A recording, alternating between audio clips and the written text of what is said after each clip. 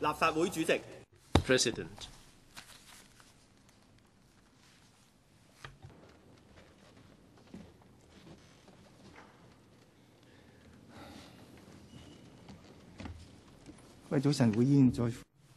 Morning, members. The meeting resumes. Adhering to the need to put Hong Kong people first in formulating policies. Members who wish to speak will please press the request to speak button. I now call upon Mr. Gary Fan to speak and move the motion. Mr. Fan.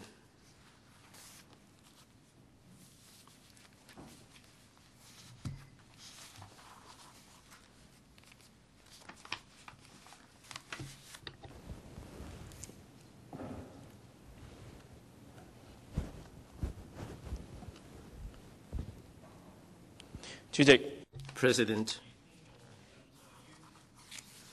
I move that the motion as printed on the agenda be passed. President, this is the second time in this term that I move the motion to put Hong Kong people first. Last time around, when I first put forward this motion, I was treated with contempt, and they said that this is an expression of hostility, a hatred, and the other members said this is a fascist motion.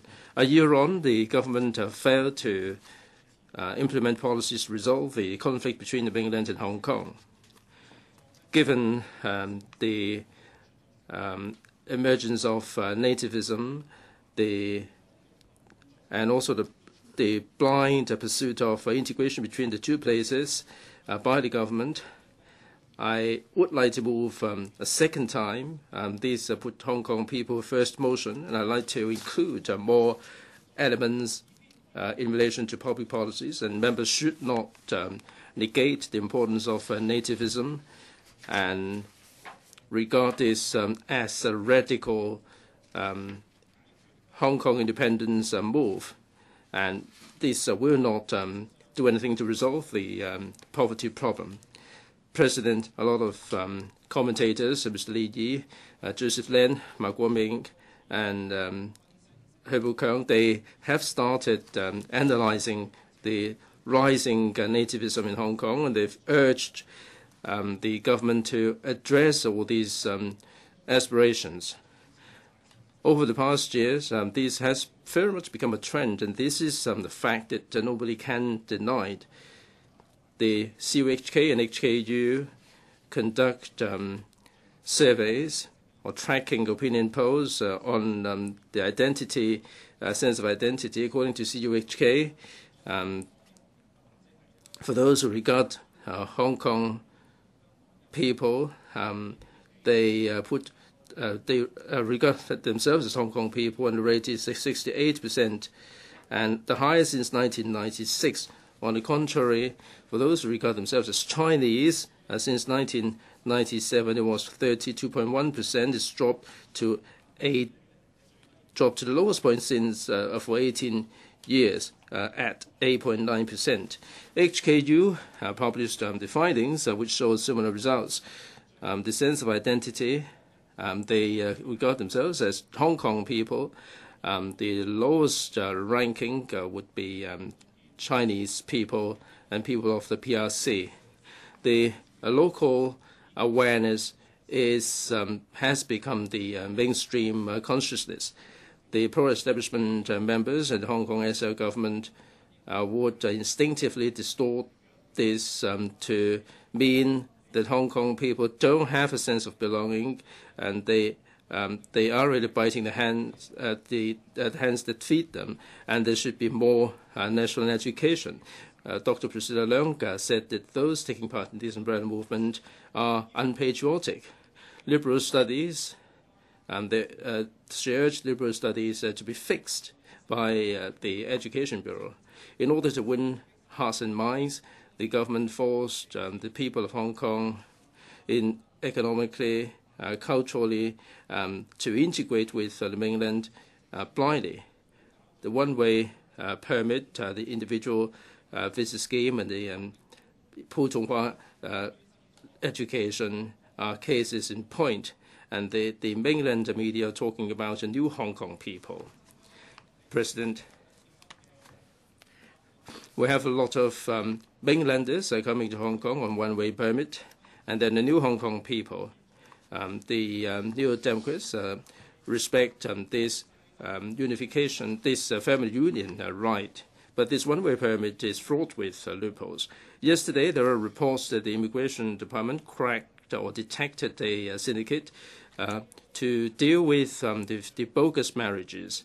For 2 years, it has arranged 80 cases of bogus marriages for mainlanders of dubious background to come to Hong Kong to settle. President, the SAR government has never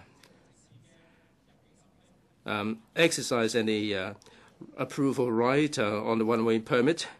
It is really working along with the mainland to effect a settlement in Hong Kong by mainlanders, as in the case of Xinjiang and Tibet. And these people are different from Hong Kong culturally, and they may not necessarily support the core values in Hong Kong. So it is through the revision of the one-way permit for the Hong Kong government to exercise the approval right that we can prevent any backdoor arrangement, that we can prevent any bogus marriages, any granting of one-way permits in the name of family reunion. And this will be to the detriment of the genuine cases. President, I put forward this put Hong Kong people first idea. I hope that the residential requirement for the CSSA should be amended. Now, this is not really targeting at the origin of the people. To implement a population policy and immigration policy that it's in keeping with Hong Kong situation, we better prevent hatred. In November, the European Court ruled that European countries can enact legislation to mandate that there will be equal rights for the residents. And Prime Minister Cameron made comments on this. In the U.S., they have suggested that amnesty be granted to some of the immigrants on the condition that they would not be entitled to the medical insurance and other benefits. It shows that giving priority to the locals and permanent residents would be the fundamental responsibility of any government. Mr. Vincent Fang of the Liberal Party said or questioned a year ago as to why the U.S. Congressman will be putting forward a motion like putting American people first. The Obama amnesty is in response to Mr. Vincent Fang, and this is the basic knowledge that requires no debate. President, putting Hong Kong people first is not predicated on the origin of the people or the race. We are upholding our core values. After the World War, European countries were against all this fascism, and the European countries formed union, and the states are pursuing peace, democracy, and the pursuit of democracy and human rights. I support putting Hong Kong people first, and I believe that this is far beyond the parochial racism, and we are upholding the core values in Hong Kong. We should be supporting and building up our civic awareness. We're not seeking division, a racial division or national division. For those who depict this as promoting Hong Kong independence, it doesn't have any leg to stand on. President, the government had never addressed the rising local awareness.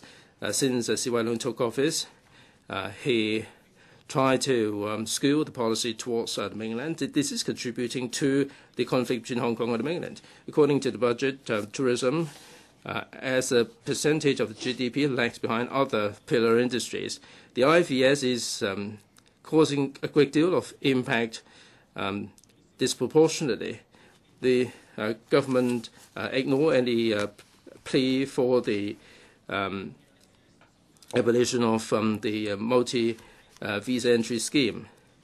The Education Bureau is promoting the teaching of Chinese in Putonghua, and there are a number of measures that are intended to integrate the two places, like the XRL and so on. This is a real waste of public money, and this is causing economic reliance on the mainland. The supply of water to Hong Kong, the Dongjiang water, is really wasting a lot of taxpayers' money. All these are really skewing towards the mainland instead of putting Hong Kong's well-being first, and this is contributing to the conflict between the two places. C.Y. Leung has committed blunder after blunder. The distribution of public resources is also causing conflict between two places.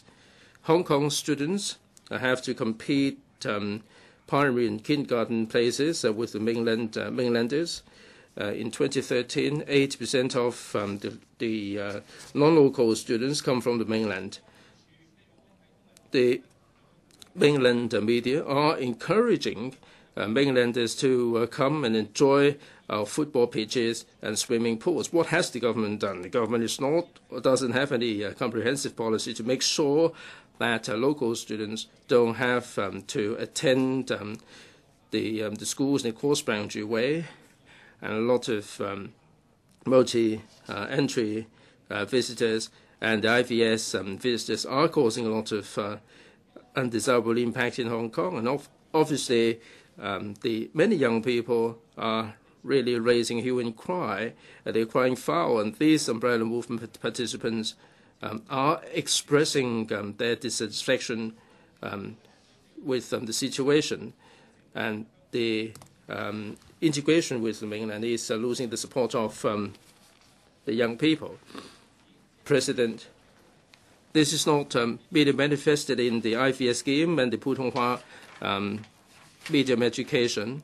It is also manifested in the electoral system. The Taiwanese election has given us some inspiration. The Kuomintang is trying to get integrated with the mainland, and this has caused a backlash.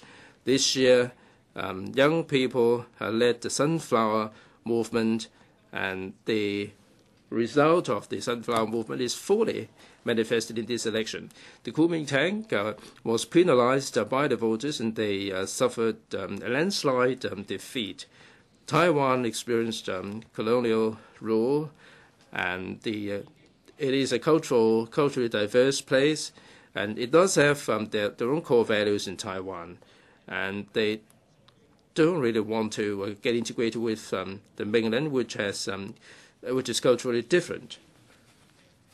Hong Kong has been evolving from the mainland culture through to the colonial rule, the capitalist institution, the Cantonese native language. We have been developing separately from the mainland. We have built up our own sense of identity. All this cannot be obliterated in one fell swoop. President must emphasize that the local awareness is not a really emotional expression of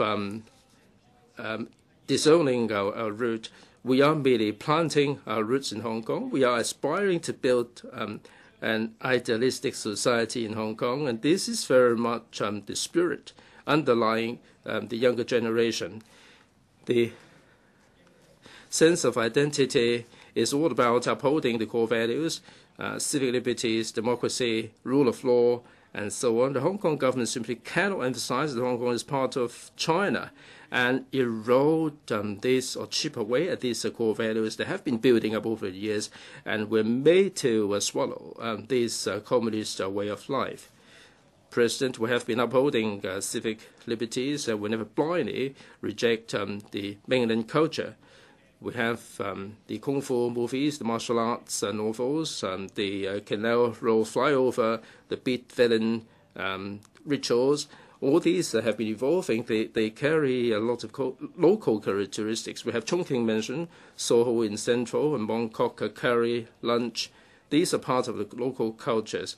We achieve success because we have an international outlook. we are not merely relying on the mainland of China. Through executive powers, in the name of economic integration, the government is trying to integrate Hong Kong with the mainland. The idea is to chip away at the idea of one country, two systems, and Hong Kong will end up becoming a second-line mainland cities, and all the democratic future will be thrown away. The democracy in Taiwan is telling us that we are not waiting for democracy to be bestowed on us. We have to fight for it. So we have to respect the right of the Hong Kong people to choose their own way of life. That way, we will be able to achieve genuine democracy. Over the past 2 months, the umbrella movement is telling us that the Hong Kong as we know it is fast deteriorating, and the police have become a tool. The C.Y. Leung, chief executive, had the courage to visit the mainland. He doesn't have the courage to come and face the members of the public. I put forward this motion. Thank you, President. I now propose a question to you, and that is that the motion moved by Mr. Gary Fan be passed. 4 members will move amendments to this motion. This Council will now proceed to a joint debate on the motion and the 4 amendments. I will first call upon Ms. Claudia Mo to speak, to be followed by Dr. Helena Wong, Mr. Christopher Chung, and Mr. Tang Ka-piu, respectively, but they may not move amendment at this stage. Ms. Claudia Mo. Mr. President,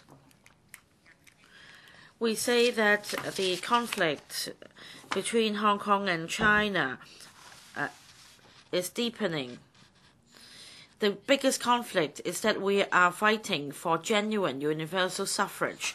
So don't tell us that one person, one vote means universal suffrage, because there is a screening mechanism.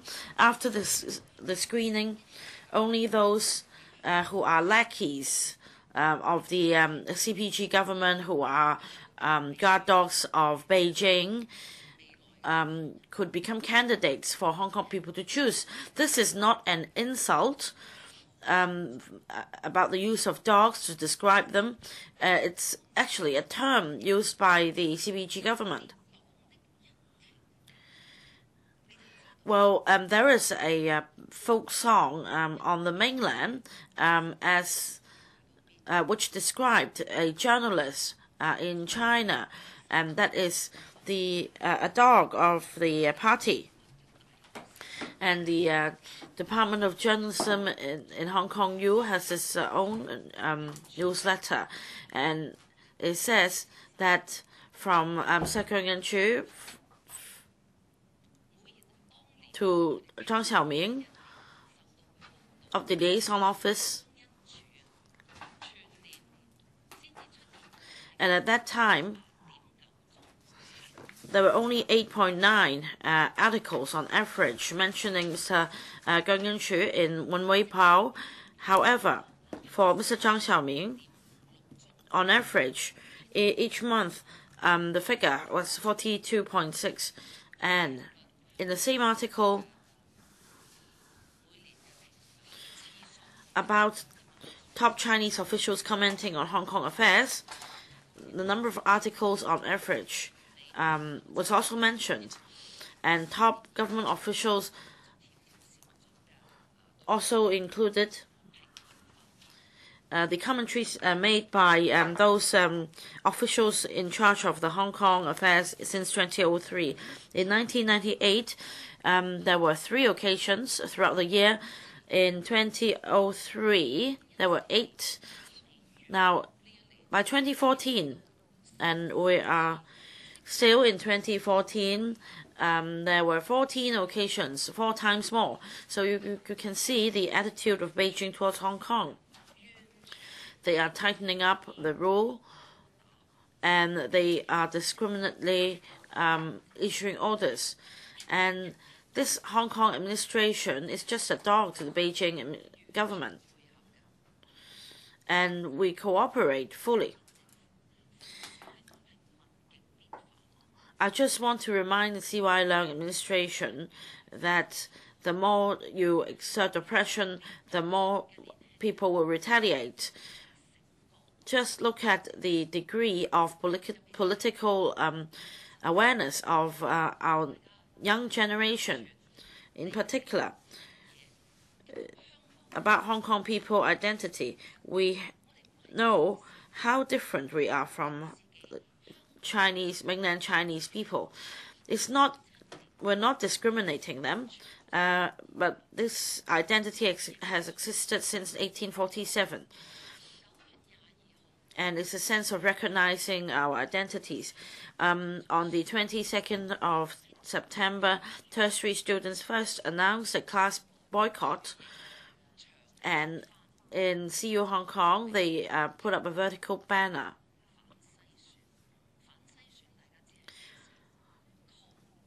saying that they're anti-screening and also anti-colonialism.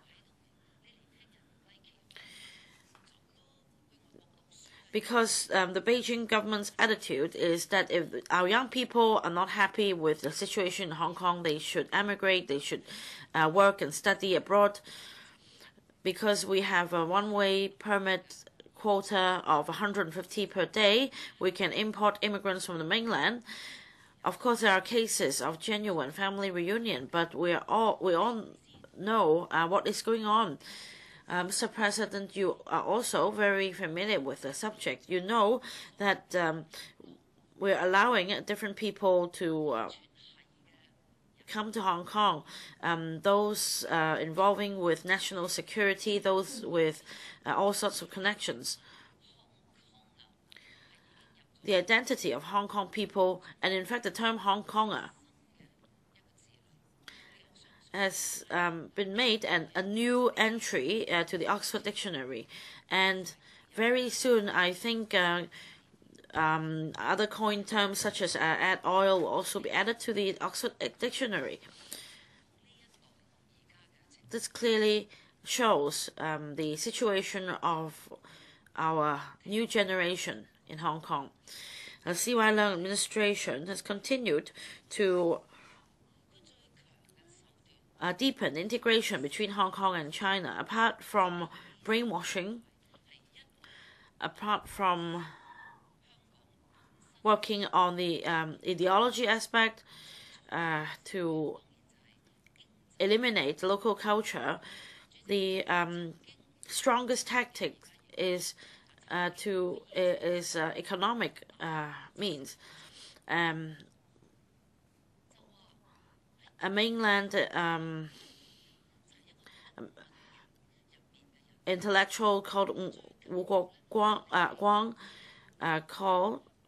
said that mainland people are living without dignity. As long as they stay hungry, they do not have the basic human dignity, because all they care about is having their stomachs filled and to have a roof over their head. Now, my two major amendments to Mr. Gary Fan's motion are as follows. First of all, Mr. Wong Kam Sing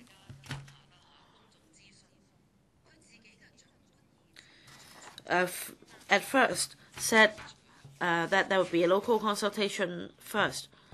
But then he just followed the orders of this administration and would purchase electricity from the mainland. We're already importing Dongjiang water from the mainland. And day after day, the loyalists criticized us for promoting the idea of putting Hong Kong people first and nativism. And we are, in fact, promoting independence. But this is not the case.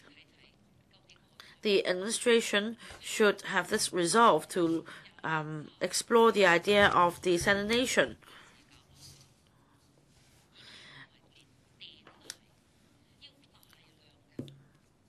And the government said that the plan won't be implemented until 2037. And now the same applies to electricity. As we all know, for the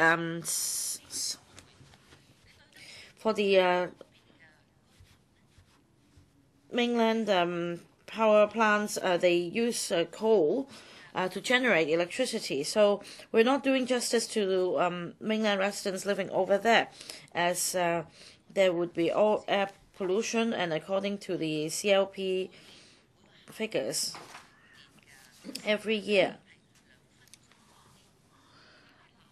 each customer experience about 2 minutes of electricity stoppage.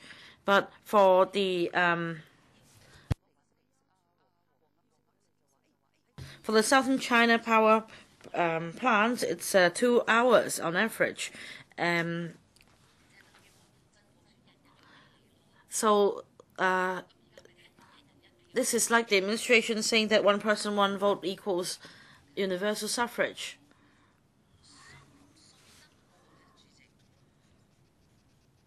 This is why we're in such a situation. Should we believe them? The same applies to auctioning the 3G telecommunications spectrum. Well, the 3G service providers are giving up 1/3 for auction, but now you're trying to introduce China Mobile into our market. In fact, even the IT professionals ask whether if you use China Mobile, your communications may be intercepted. So we should stop mainlandization. Your time is up, Ms. Mo. Ms. Helena Wong.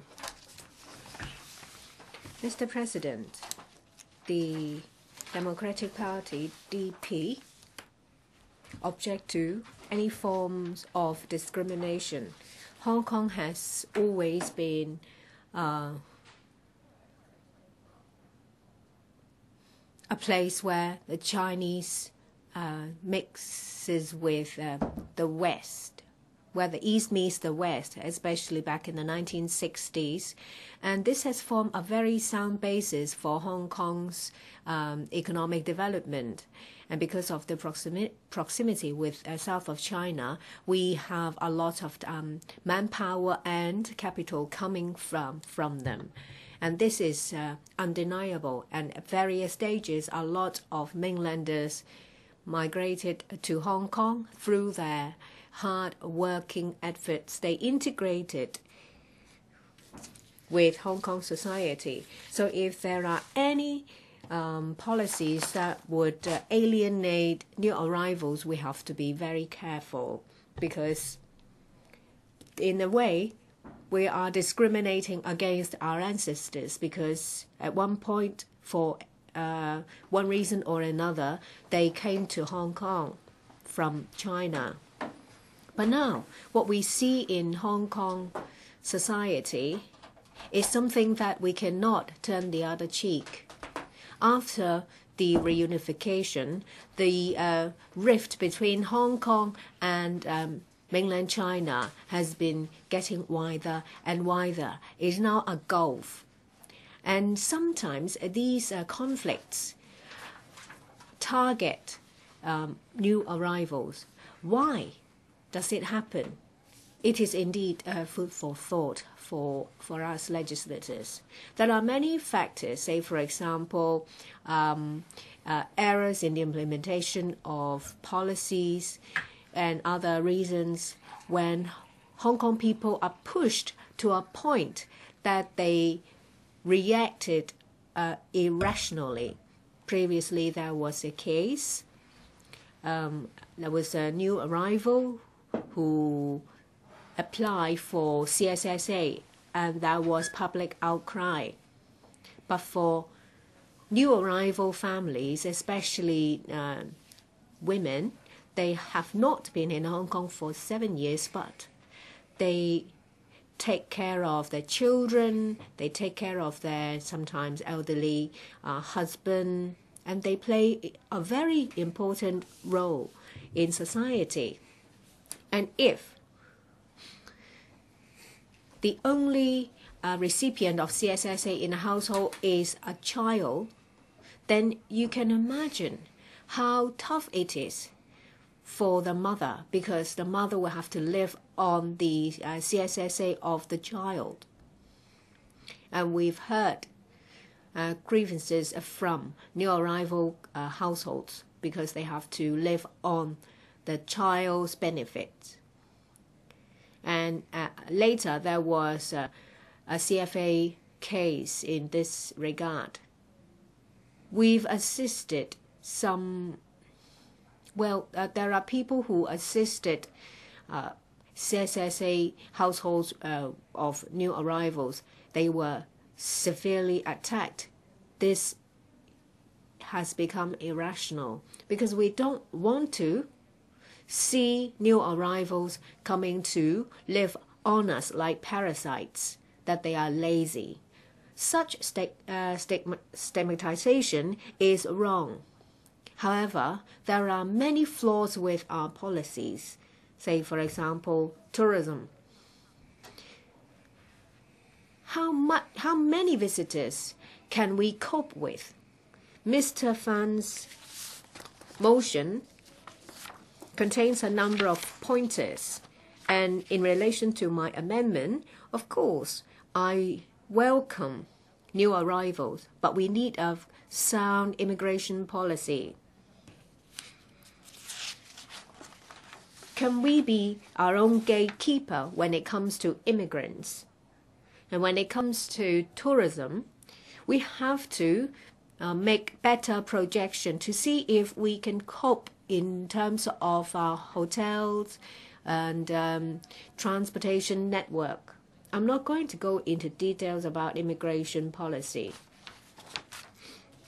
And I would like to focus on education. When it comes to education, I mentioned here that, it is mentioned here that using Putonghua to teach Chinese language subject. I know that DAB strongly advocates using Putonghua to teach Chinese subject. And I taught Chinese for 2 years in a secondary school, and I'm now teaching in a university.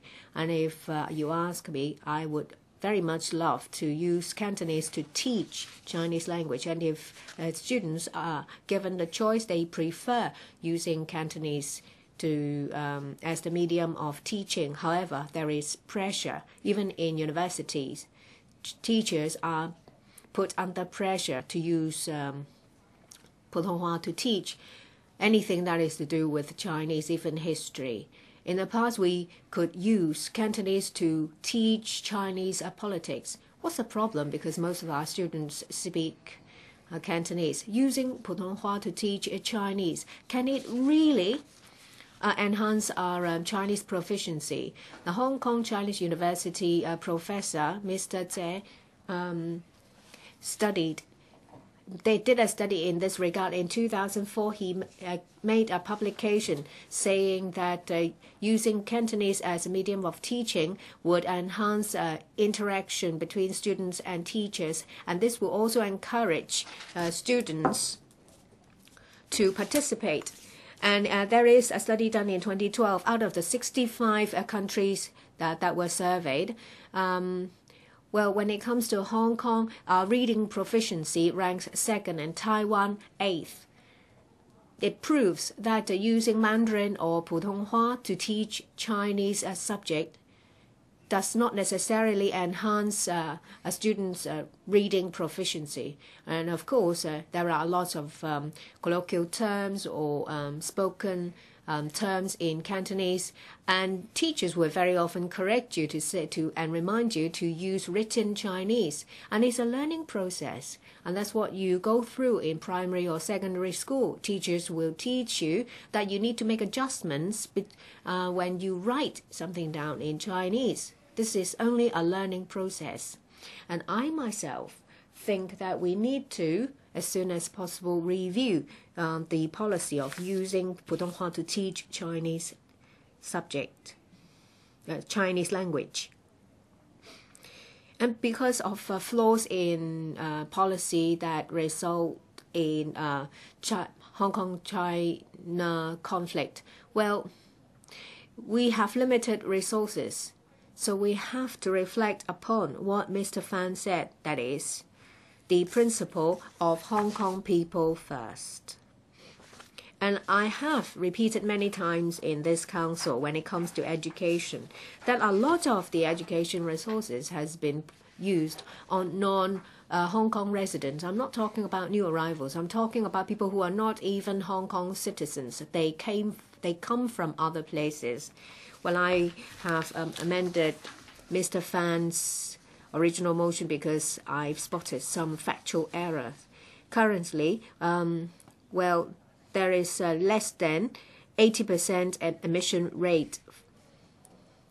Well, there is actually a ceiling is about 10% and no more than 20%. But when it comes to research, postgraduate programs, say MPhil, PhD, about 70% of the admission rate, and for some faculties, 80% of the students are from the mainland. If we are to train talents for the mainland, we have to ask, do we have to fully subsidize such students with Hong Kong taxpayers' money? We need to review such form of subsidy, and it is a pressing issue. If the administration does not deal with it properly, you can imagine this will only deteriorate the situation when the mainlanders are discriminated. We have to carefully use such precious resources. And the same applies to kindergarten. The original motion states that kindergartens are required to admit students living in the same district. However, there are now a lot of private kindergartens because we don't have 15-year free education yet. And I will leave the other areas for other DP members. Venue. Mr. Christopher Chung. Mr. President, if you do it, then you should admit it. This is fascist. This is a fascist motion. Accept it that this is fascist motion, and you don't need to hide. Gary Fan's motion is drumming up the message and ask the government to deal with Hong Kong mainland conflict and use Hong Kong people first as a smokescreen. He proposed 10 policies, and they are to polarize Hong Kong and mainland. We cannot amend that. We can only delete all his proposals. Mr. Fan's wording is similar to motion is similar to that of the last year. Last time the wording was short. Even the opposition who used to support him didn't support his proposal. They cross out mainland Hong Kong conflict. They cross out discriminatory wording.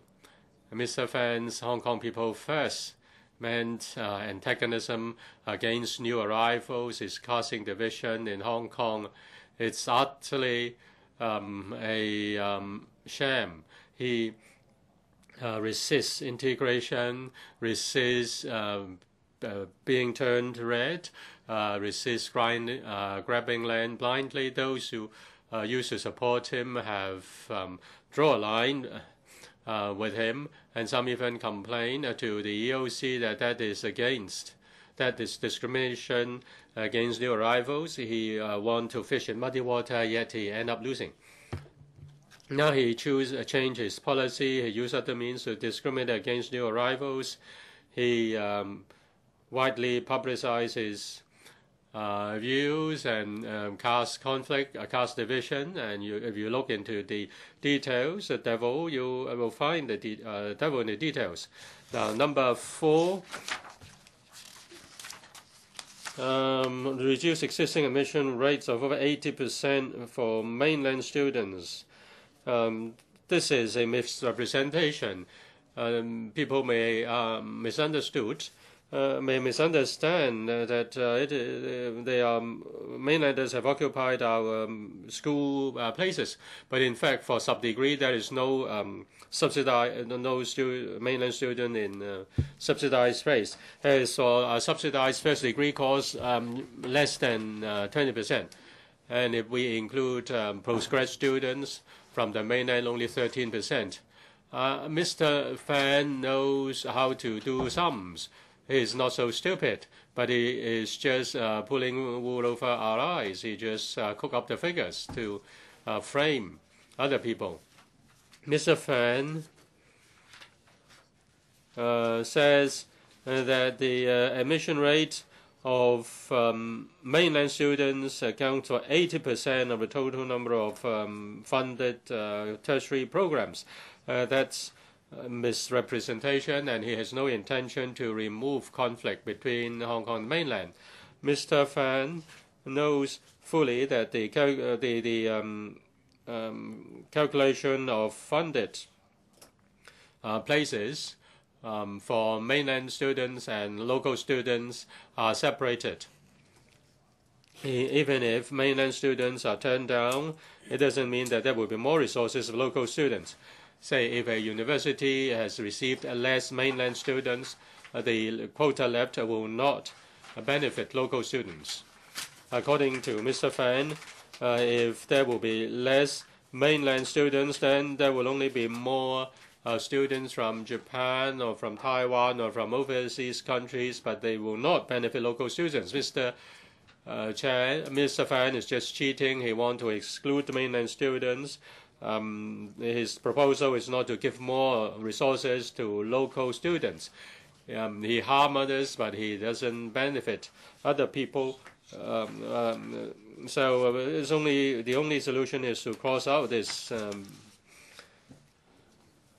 part. Say in part 10 concerning the CSSA, the CFA ruled on the eligibility of Social Security basing on the length of stay in Hong Kong. This is very different from what is being said in Para 10. There is no quota under the CSSA scheme, and there is no priority list. As long as you are eligible, you will be given CSSA. If they don't have enough money, then the government can come to this council to seek supplementary provision. As for new arrivals, even if they are given CSSA, they will not squeeze out local people who need CSSA. And if there is, Mr. Fan should give us examples. Mr. Fan wants to include CSSA in the motion because he wants to make it a China-Hong Kong conflict. And he says that the government has to ensure that Hong Kong permanent residents may receive social welfare protection with priority. This is just to project a false image. He tried to classify Hong Kong residents. He tried to cause conflict between new arrivals and local people. That's despicable. This is fascism. Mr. President, the motion just pour oil on fire and cause further polarize antagonism, and some stupid. And now he said that kindergartens must accept students in the same district. Now, many parents want to send their children to Kowloon Tong to study in prestigious kindergartens. Some want to send their children to Hong Kong Island to go to prestigious kindergartens. But can everybody live in Kowloon Tong? Can everybody live in the mid-levels? Mr. Fan doesn't allow parents to enroll their children in another district. Is it reasonable? Well, say our district council is just one street from Wan Chai, and if a child living just at the boundary is asked to stay in the same district, is it reasonable? You take away the right of parents to choose schools for their children, or the school's right to accept students. That's really unreasonable and also stupid. Mr. President, you've been you were a school principal. Because of time constraint, I can only respond lightly to his proposals. He asked for a double assessment, and that will only hinder family reunion. It goes against giving priority to the people of Hong Kong, and the NPCSC has already formed a clear view. If the issue is to be resolved by the law, there is no need to change the basic law. Cantonese, though, is not the only official language. Its official status is undeniable. He mentioned that there is threat of Cantonese being sidelined. He is just trying to cause to damage the status of Putonghua and also the local vernacular in the villages. Do you know that if you want to protect local the vernacular language? As for receiving tourists, mainland tourists, we can improve our facilities. As for Dongjiang River water, the Dongjiang water, it gives priority to Hong Kong people. Even Shenzhen, Dongjiang, and Heyuan suffer from drought. Hong Kong doesn't need to ration water supply because we have Dongjiang water. Priority is given to Hong Kong people. As for other amendments, as for Ms. Mo's amendment, her amendment is really stupid, and she just exaggerated. She just we do not support that. As for Ms. Lina Wong's amendment, she has changed the obvious mistakes and also the stupid proposals, but many recommendations cannot be accepted. As for Ka-piu's amendments, he has crossed out most of the original motion with importation of labor. The DAB is of the view that we should assess the situation. We cannot oppose it across the board, and we will abstain, therefore. Thank you. Mr. Ka-piu, President, if we are xenophobic, I mean, we can be like a fascist. I'm grateful to the members who spoke. Some members, I mean, the motion is really driving a wedge between the mainlanders and Hong Kong people. And I mean, it is so bigoted, so blinkered. Now, Mr. Gary Fan should be grateful to us. Now, if this motion was put forward by pro-establishment members, then Mr. Fan presumably would be requesting a quorum call. Now, if we are making passionate arguments, he will certainly be requesting a quorum call. But we are accommodating people. Now, I said that Mr. Fan's motion is fabricating the truth. It is exaggerating the situation. It is bigoted. I do have statistics to back myself up. Ms. Helena Wong has rectified, put some of the situation right. Mr. Christopher Chung also said that Mr. Fan's argument is spurious. Now, I think he is talking about changing blood in Hong Kong. Of those, 57%, I mean, in Hong Kong, Taiwan, Macau, it was a 40%. 30 years on, the Hong Kong population, born population was 62.8%. China, Macau, and Taiwan, mainly mainland China. The locally born population, it dropped to 33.3%, a drop of about 7%. Now, you talked about massive scale of immigration and changing blood and so on. This is exaggeration. 1981, locally born, 2.8 million. 01, 4.27 million. A rise of 1.4 million. China, Macau, Taiwan, locally born, 1981, 1.97 million. 2011, rising to 2.26 million, a mere 300,000 people. I think this is a fabrication of the truth on the part of Mr. Fan. He is intensifying the divisiveness. I'm sure Mr. Fan knows about the statistics, but he chooses not to talk about it. The second exaggeration, of course, we have to admit that the local government has to give priority to the local people. They have to satisfy the local population as a matter of priority, and nobody would deny this.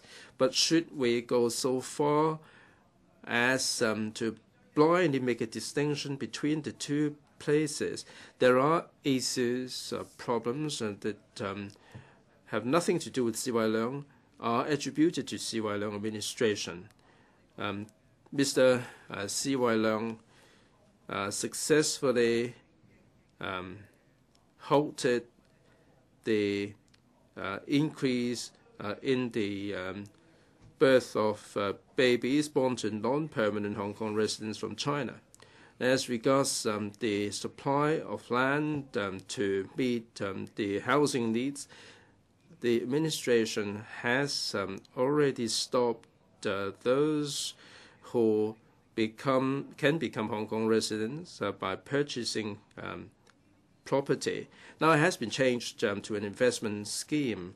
I think all these are intended to address the needs of the people of Hong Kong, but he has attributed everything in a sweeping way to CY Leung administration. Now, mainlanders, visitors or new arrivals, he said that they are competing for Hong Kong's resources. Now, you put a written question a couple of weeks ago, and you've got all the statistics. Those are booking venues at the LCSD. Many of them are from European countries, and they are far outnumbering the mainlanders. Hong Kong has a good infrastructure. I think we can share all the facilities among ourselves. He also said that new arrivals are competing for the welfare benefits. If you're looking at the issue from the resources point of view, why don't you talk about this rising, worrying trend? I don't have any problem regarding human rights. And there are those coming to Hong Kong claiming that they're suffering from torture. 2 years ago, I still remember the number was 6,900. Now the number stands at close to 10,000. They don't get any cash assistance from the government, but for those who claim that they are subject to torture, they are getting legal aid, rental assistance, and food assistance. Last year, we're talking about 500 million, 600 million, and now the number is really absolutely staggering. Now, I think you are really targeting at the mainland people, obviously. You also said that we have to uphold the local core values. This is filling me with concerns. I think Mr. Fan is intensifying the undesirable trend in the community. I can't help thinking that there is a cultural, a novelist, a legend, Mr. Louis Cha. If Mr. Louis Cha is today 20-odd years old with a very heavily pronounced accent and when speaking Cantonese, what's going to happen to him? Will he be able to get the opportunity to get ahead? He's from China. Has he been part of the Communist Youth League? He will not be able to get ahead in Hong Kong, given the atmosphere here in Hong Kong. Now, Mr. Fan is directly or indirectly fomenting this xenophobic feeling. Then this is not the Hong Kong as we know it. Now, he said that as long as we uphold the core values, some pan-democrats said that as long as the new arrivals are receptive to local core values, it would be okay. Now, please have a look at what they're doing. They are undermining the very core values that they talk about, the rule of law. According to Asia Pacific Institute of UHK on 30th of October, conducted a poll regarding 11 items of core values, 11 items of core values. The top one is 92% rule of law. First, rule of law, followed by integrity and clean government, probity, social stability, freedom, civic liberties, peace and love, protection of personal properties, fair competition.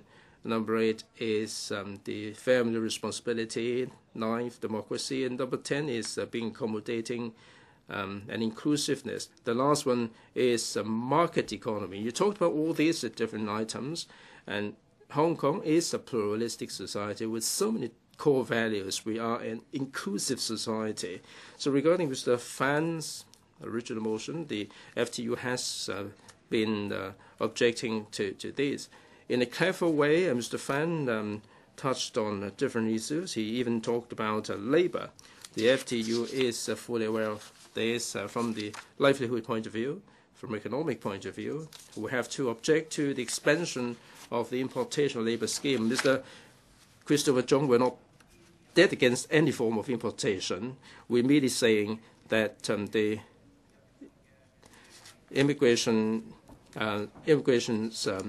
importation scheme and the supplementary labor scheme would be enough to address the needs of the labor problem in Hong Kong while striking balance with the interest of the Hong Kong people. So we're against the expansion of the labor importation scheme.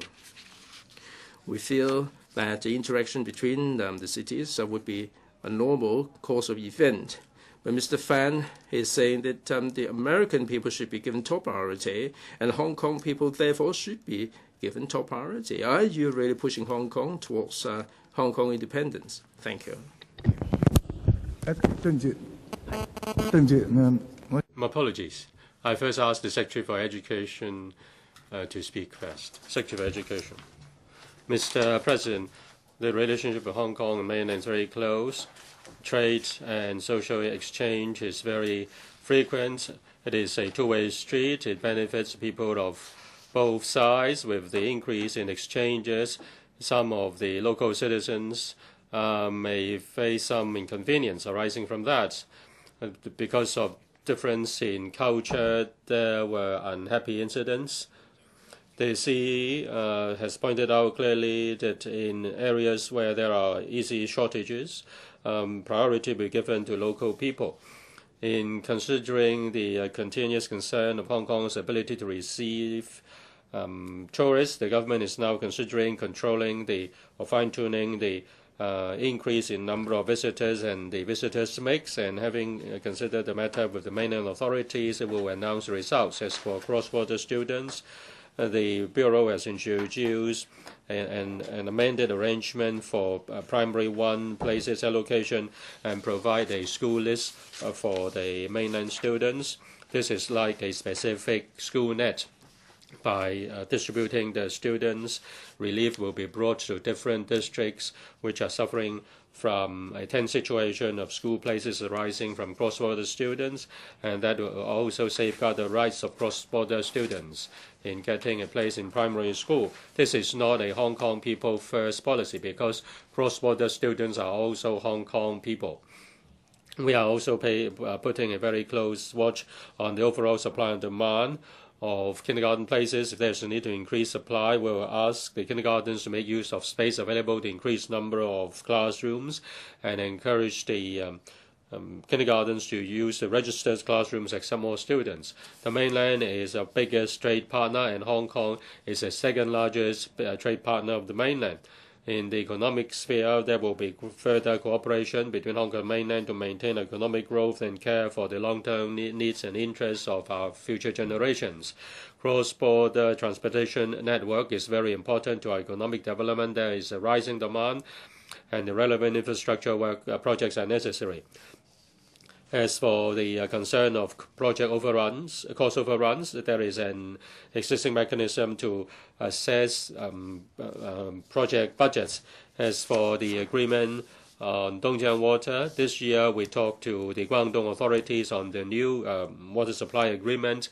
We looked into the possibility of pay according to quantity, but this approach will not set the amount of water supply, and the Guangdong side is not able to guarantee that we will be given adequate water supply. In particular, during dry years, Hong Kong will have the same climatological situation as that of Guangdong. Our water collection, the water collected in our reservoirs may decline, and Dongjiang water may decline, and therefore Guangdong may not be able to provide adequate water to Hong Kong.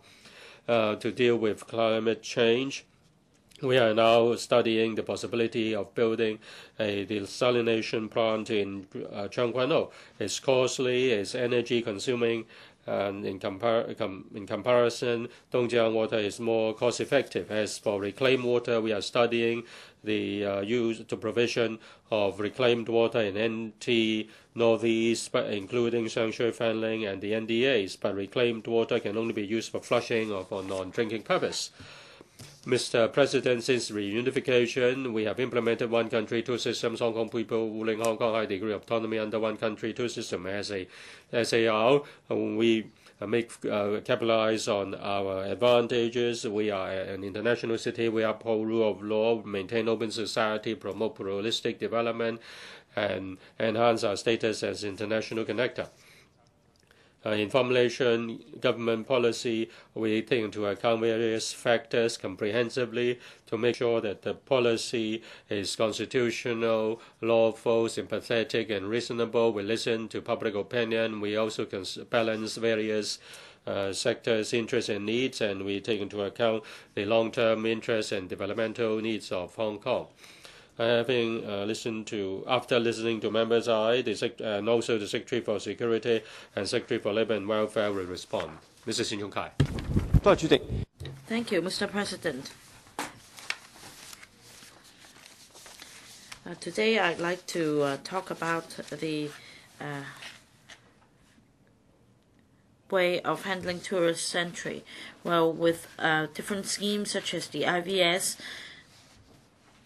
I believe we're going to have close to 60 million visitors coming to Hong Kong. As of September, the figure stood at 49 million, and mainland visitors account for 77%. Well, is it the more visitors, the better? That depends on our receiving capacity, whether people's daily lives will be affected, whether we have sufficient transportation infrastructure to support that. Of course, administrative measures can be implemented.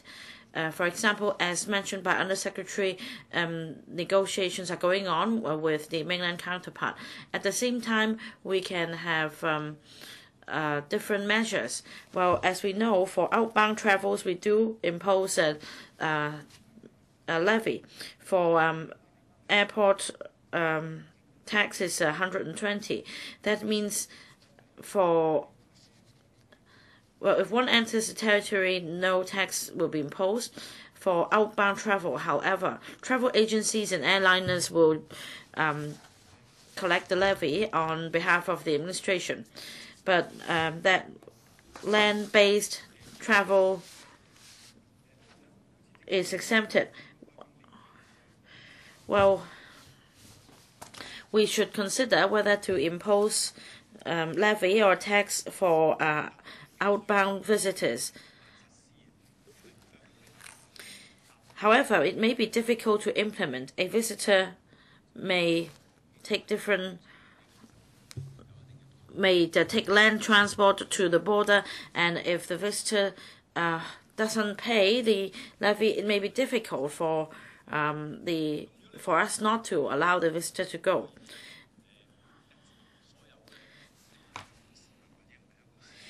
Perhaps we can take a blanket approach and impose tax on all outbound travelers, including foreign tourists and as well as locals. In order to adjust the number of visitors coming to Hong Kong, we should do something. That means we can implement administrative measures, but they cannot be selective. We should not just aim at those with high consumption power. I don't think airline passengers will be deterred from coming to Hong Kong just because we impose a tax of $100 or so. If we have land-based transport tax for these travelers as well, to some extent it can deal a blow to those smugglers. That's also mentioned in Dr. Helena Wong's amendment, that we can introduce an arrival tax on visitors entering the territories on land. Because earlier on, as we know, there were smugglers smuggling parallel goods across the border, baby milk formula, etc. So we can look into that. However,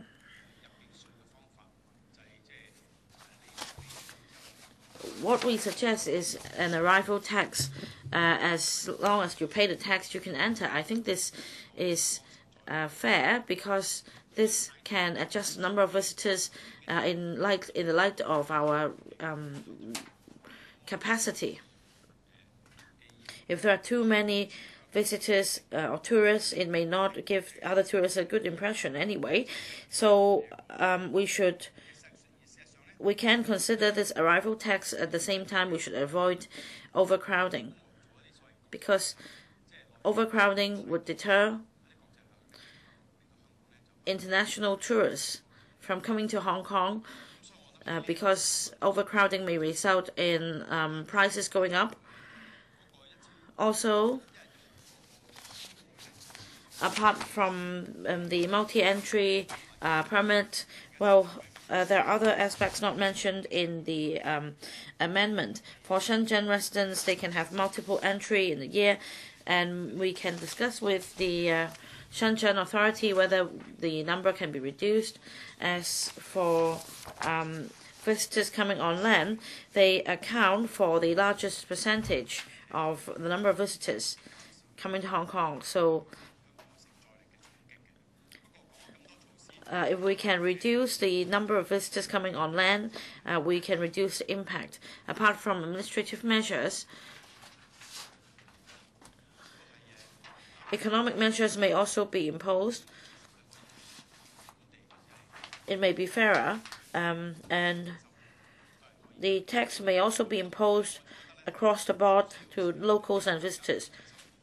So this amendment is about doing studies. We're not pushing the government to do anything yet, and if anything is to be implemented, a consultation should be conducted first. I want to speak on another point.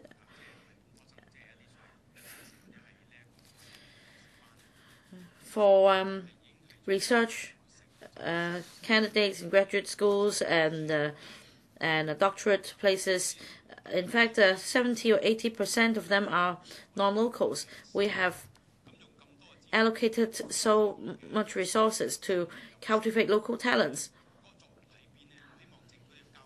So what is the point of cultivating non-local students? I think the administration should reconsider whether proper resources have been allocated to cultivate local students.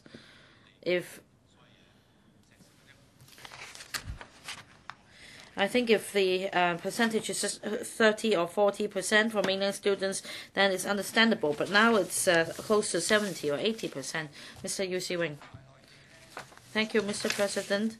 Hong Kong has close ties with mainland since the opening up and reform policy in the 1970s. We have been utilizing our competitive edge as. But 30 years on, the situation has changed. China has become the major economic power, and in return, we rely on China to have capital and to attract foreign investment. And in fact, this is the global trend that that other countries would like to have a share of the China market. However, there are members such as Mr. Gary Fan who goes against the trend, who incite nativism and pick on new arrivals and mainlanders. Mr.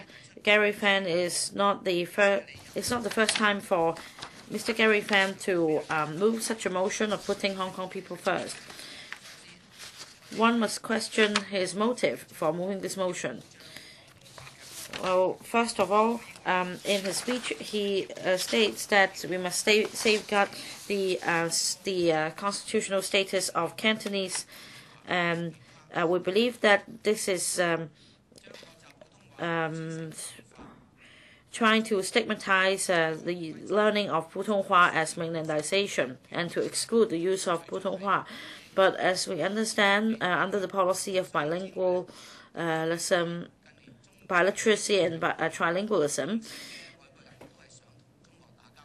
and with the uprising of China, many foreigners would like to build up connections with China, and Putonghua has become an international language, and Putonghua has become an important language tool internationally, same as English, and it is an uprising international trend to learn Putonghua. And if one grasps Putonghua at an early age, it's not a bad thing. It is very conducive to enhancing our competitive edge, and it does not conflict with the use of local Cantonese language. And in Mr. Gary Fan's speech, he also proposes to reduce the admission rate of 80% of mainland students for funded programs and give priorities to local students in the use and allocation of local education resources. He's saying so to incite anger in local students towards mainland students, and this is unjust. For degree holders, sub-degree holders, and postgraduate programs, the tertiary institutions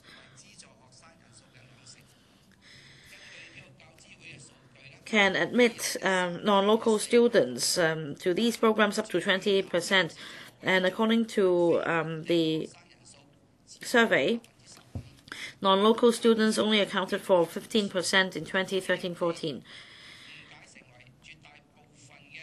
Mr. Gary Fan's remarks would mislead people into thinking that all the funded places in universities are taken up by mainland students. As we know, across the world, in order to promote their academic status, many universities would try to attract foreign students and provide subsidies to talented students. In fact, over the past decades, the figure has been on the rise because many tertiary institutions have also started to operate self-financing programs. Only the those who do academically well can receive sponsorship. So it is irresponsible for making such remarks. Mr. Gary Fan has been trying to mislead the public by saying that mainland students have taken up 80% of the funded programs in universities. His motive is clear. On economic development, Mr. Fan also proposes a cap on the number of visitors under the IVS and to abolish the multi-entry IV individual visit endorsements, and I'm against that. Since the implementation of the IVS, we have seen huge consumption growth in various sectors such as retail, hotel, catering, etc. With the creation of a lot of jobs. His suggestion would send a message to others that we are receiving too many visitors and visitors are not welcome. Indeed, some visitors have affected the daily lives of some of the local residents, but it has to do with the administration's insufficient measures to deal with parallel traders. Now, as pointed out by Mr. Sin Chung Kai just now, for the suggestion of an arrival tax, we don't think it is feasible because it may cause a congestion at the border. So, for the series of measures proposed, I don't think they can resolve the issue of nuisance caused by visitors to local neighborhood. On the contrary, it will affect economic development. I hope that the radical members would think for the sake of economic development and come up with ways to resolve the problem in a positive manner.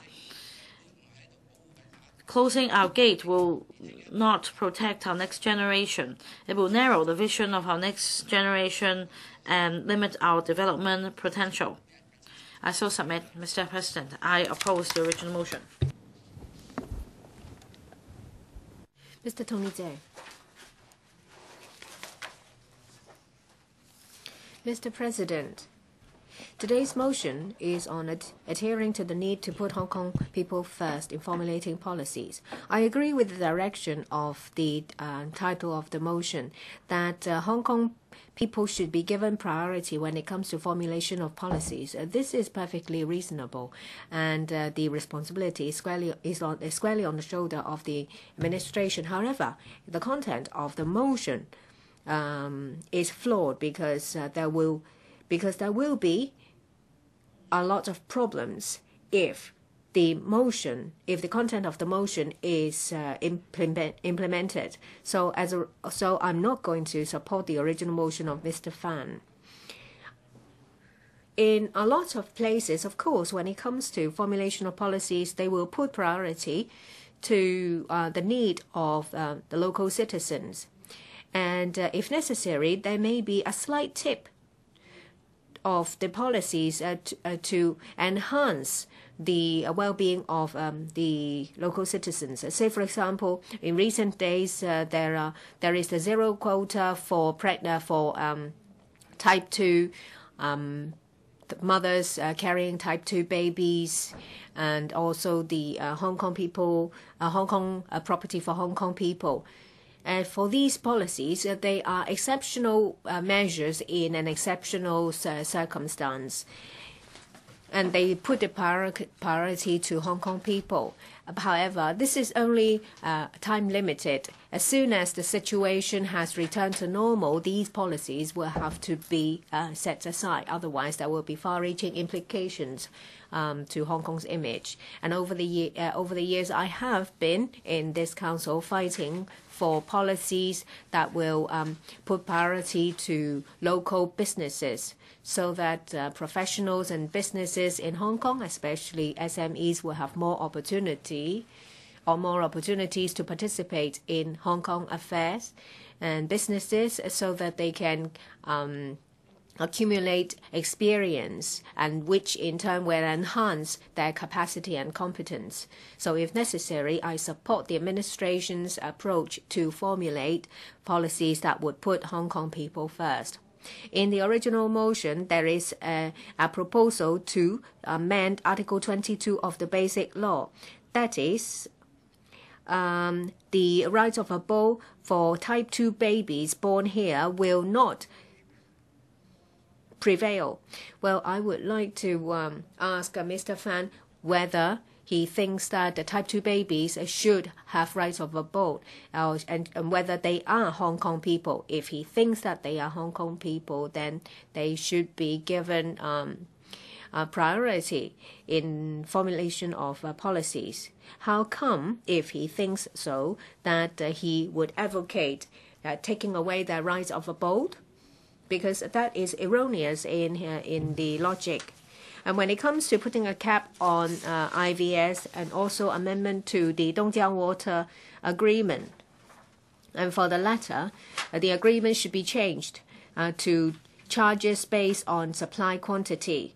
This is putting the cart before the horse, because for many other countries and places, they would like to attract more visitors to boost their own economy. Say, for example, there will be staging of numerous events and to enhance the capacity and quality of service of the various sectors.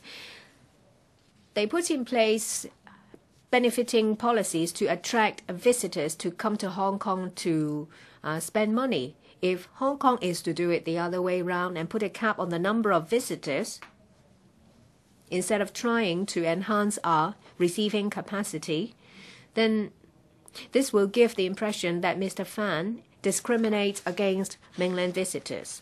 And there is no benefit that I can see. I'm afraid I cannot support these items. And in relation to the Dongjiang Water Agreement, and if it is changed to charging based on quantity supplied, it is unrealistic. Of course, water is precious resources, and I'm sure that a lot of legislators have gone through the same experience as I did, as I have. That is only 4 hours of water supply over a period of 4 days. Maintaining a steady supply of water is very important to Hong Kong.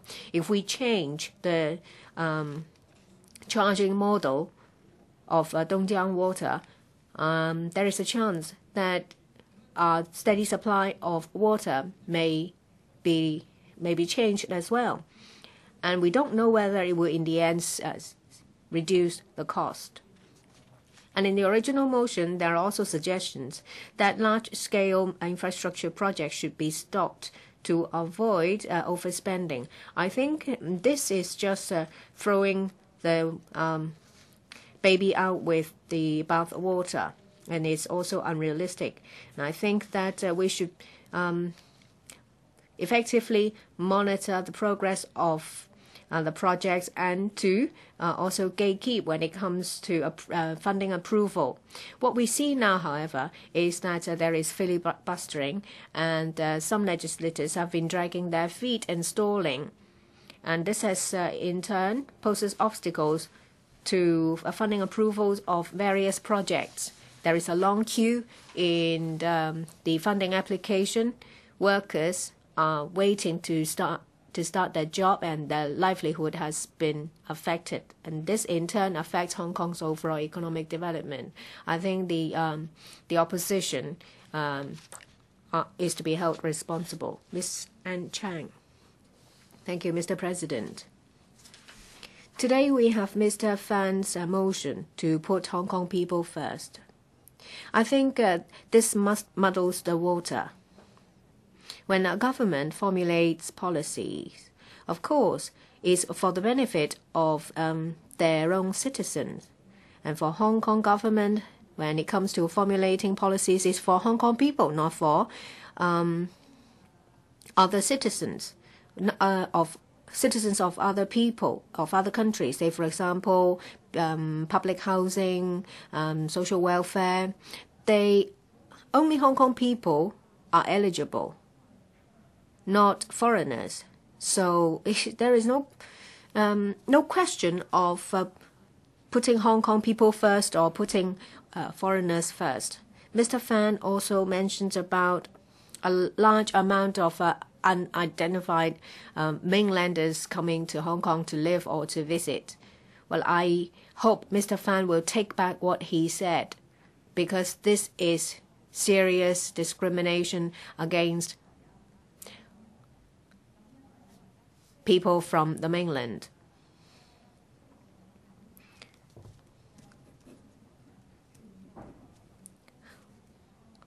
Over 96% of the people coming from the mainland are for family reunion. And we have 7 million people in Hong Kong. I believe that your ancestors or my ancestors or the ancestors of the legislators and the ancestors of 90% of Hong Kong people were from China. And if today you say we should stop mainlanders from coming to Hong Kong, this is highly discriminating.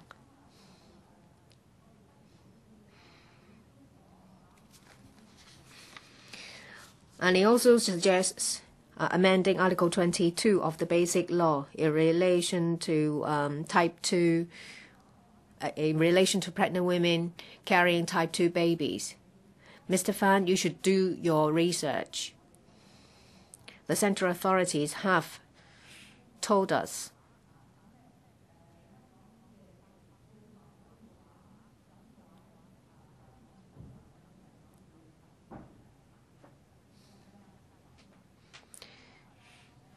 that if indeed there is no limit or no quota for mainlanders to come to Hong Kong, and as a result, then Hong Kong population may increase exponentially.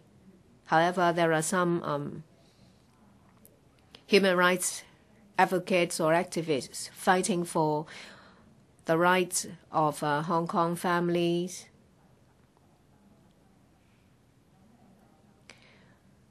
And there are also people who say that Type 2 babies should not be allowed in Hong Kong, and they should not have right of abode. And Ms. Helena Wong also said that about 70% of research students are non-Hong Kongers.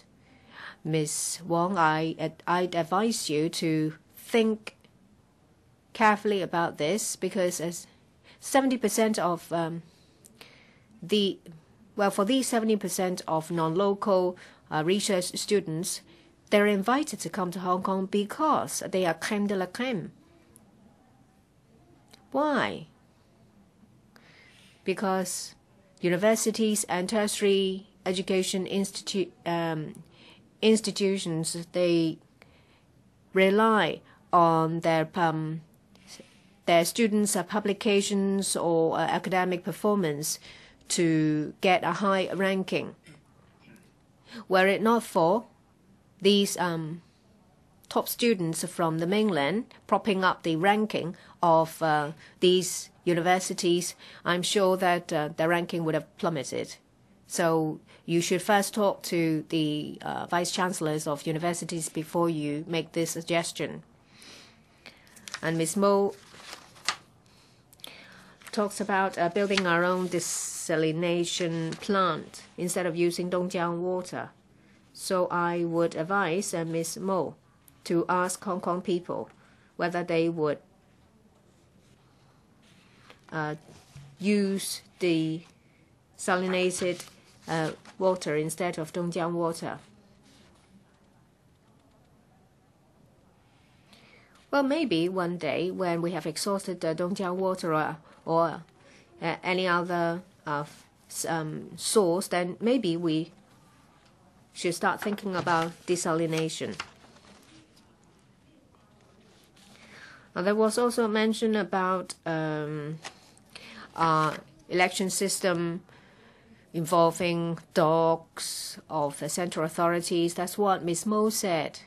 I think that it was members of the DP and Civic Party that have stood in these elections.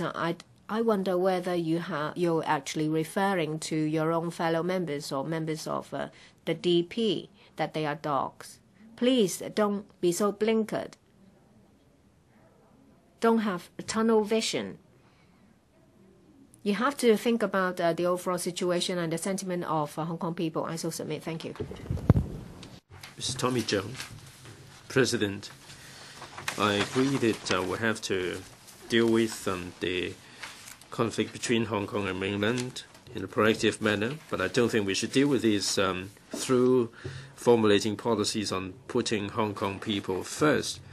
Now, some of them are good, like the Hong Kong land for Hong Kong people that was first suggested by the Liberal Party, we are saying that there should be land made available for smaller units to be built so the people in Hong Kong will be able to get on the housing ladder. And we're not suggesting that all properties should be sold to Hong Kong people as a matter of a priority. Now, if we put Hong Kong people first on everything and anything, then we will be perceived as being xenophobic. And also the baby formula restriction. Now, if 1.3 billion people are coming to purchase baby formula in Hong Kong, then we will be reaping a lot of profits. But the thing is, we have to make the importers and the wholesalers aware that there has to be sufficient supply, and instead of imposing any restriction. The IVS number has crept up, and this has caused some trouble to Hong Kong people, but we have to get to the bottom of the matter. This started in July 2003 as part of the long-term plan. The government, however, did not improve the receiving capacity and to cater for the increasing number of IVS visitors. For retail sector in Mong Kok Causeway Bay, recently the traders are affected by the protesters, and the IVS visitors are going to other parts of Hong Kong to do their own shopping. The Liberal Party suggested that there should be a boundary shopping facility that should be built. However, the CEDB or SCED, Mr. Greg So, a couple of months ago, said in response that this would involve private land. It would take an awful long time for land to be acquired, and it would be far better to leave it to the market. I think this is really fobbing us off. It's been 10 years since IVS was introduced. If the government seized the opportunity and provide facilities at the border, then I'm sure a lot of problems could have been resolved. And he said that we have to leave it to the market. I think the government is really backward in coming forward, and they are not interested in it. President, if we're not careful, we will be suffering the consequences of pendulum effect. It will never stay in the middle of the pendulum. So the Liberal Party has always been neutral. Because of the change in public sentiments, the Liberal Party is looking at a declining figure. Now, if we do away with the multi-entry visa scheme, then it would deal an even more severe blow to the retail sector. We have to tackle the parallel traders. The multiple entry schemes should be converted into one single-day visa scheme. The government should enlist the support of the Shenzhen authorities to exchange intelligence to tackle the parallel traders. The other thing I'd like to talk about is the importation of labor. The motion tells us not to import labor blindly, but I am urging members not to object to this idea blindly. The people are really squaring up against one another. When we talk about importation of labor, as of 2012, only 2,410 low-skilled workers being imported, only 0.1% of the labor force. And this is not a blind importation of labor.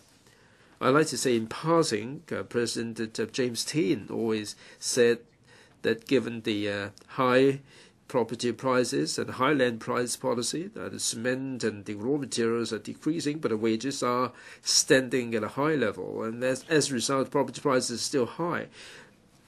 It is a fact that the demographics are getting older. we have to bring in the labor to cater for the situation. Otherwise, there will be more detrimental effect. Now, President, we talk about the standard working hours. In Singapore, they are importing labor. Why don't we follow Singapore's example? All drivers are Putonghua speaking in Singapore. Why don't you follow suit? In the near term, we can see the side effect of the labor shortage. Given the limited pool of labor, a lot of the SMEs are unable to recruit. In the F&B industry, the people are not interested in making investment because of the lack of labor. A lot of the micro enterprises and SMEs, and they are really struggling to stay afloat, and they resort to a centralized kitchen system to cater for the situation. If we're inward-looking and not improve the situation, this will undermine our competitive edge. The investors will be deterred, and this will only be detrimental to the workers. I keep saying that we have to look at the median wage in Hong Kong in importing workers. That will guard against the possibility of the employers undercutting the wages, and that would be good enough protection. I don't think one should object to an importation of labor because of the fact that we have to put Hong Kong people first. Mr. Leung Chi-Chow, President. Mr. Fan said that we have to formulate policies on the basis of putting Hong Kong people first, and this is the motion, the wording of the motion.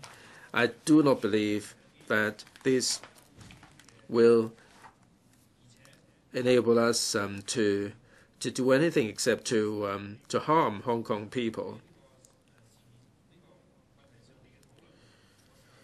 I would like, first of all, to share with members a real-life story. About 20 years ago, when Tin Shui Wai was taking in population, Kingswood Villa, there was a bus route from Kingswood Villa to Central. There is another route from Kingswood to Sheung Shui. The bus routes were very popular because of the limited number. The Kingswood Villa residents suggested that the priority be given to Kingswood residents to the exclusion of other people, and the fares should be kept at a lower level. The councillors, district councillors and residents were very fed up. They applied for a new route, 276 going to Sheung Shui. In 2 or 3 years' time, all these Kingswood routes were closed down because people, the KMB routes, were lured to this KMB route. Now, this incident shows us that if we give priority to certain people in an unfair manner, that will not be good. According to statistics, 2012, the IVS brought $20 billion worth of benefits to Hong Kong, and 110,000 job opportunities have been created as a result. The IVS policy has also given a shot in the arm of the Hong Kong's economy. In 2003, July, the scheme was brought in. It's been 11 years. The number of people coming has been increasing. It shows that the mainland people do have a pretty good impression of Hong Kong. But given the sheer number of IVS visitors, it has given rise to problems in Hong Kong, and that's for sure. On a macro level, IVS is doing Hong Kong a lot of good, although the grassroots people may not be able to experience all the benefits. When the daily lives are affected by the IVS, there is very much a backlash against that IVS. Mr. Fan talked about the conflict between mainland and Hong Kong. I think this is a fact, and I don't think we should be living in an ivory tower. and the visitors are not robots, and they're emotional sentient beings. The interaction between people is prone to cause conflicts. It's a question of how we can resolve them.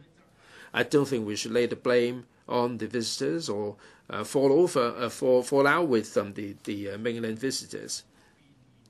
I don't think we should turn away the visitors because there are problems. This is not the right way to deal with problems that are besetting us.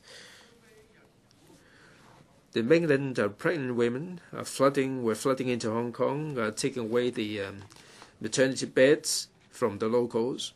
The government stopped this policy, and that problem has been resolved. The scrambling for baby formula by the mainlanders, the government has introduced the restriction limiting the number of tins to 2. The cross-boundary students made the local students have to cross districts to attend school, but the government has taken advantage of the vacant schools and addressed the problem of the cross-boundary students. All these are measures intended to address the problems. President, over the past 2 months, the occupiers have taken over the streets, and they have smashed the rice bowls of the traders, and they were asked to give way, but the protesters are saying that they're doing so for the sake of your own future. I think they are snatching away people's interests. And I think the same can be said about the argument against the IVS visitors. There are people who turn away the visitors, calling them locusts, and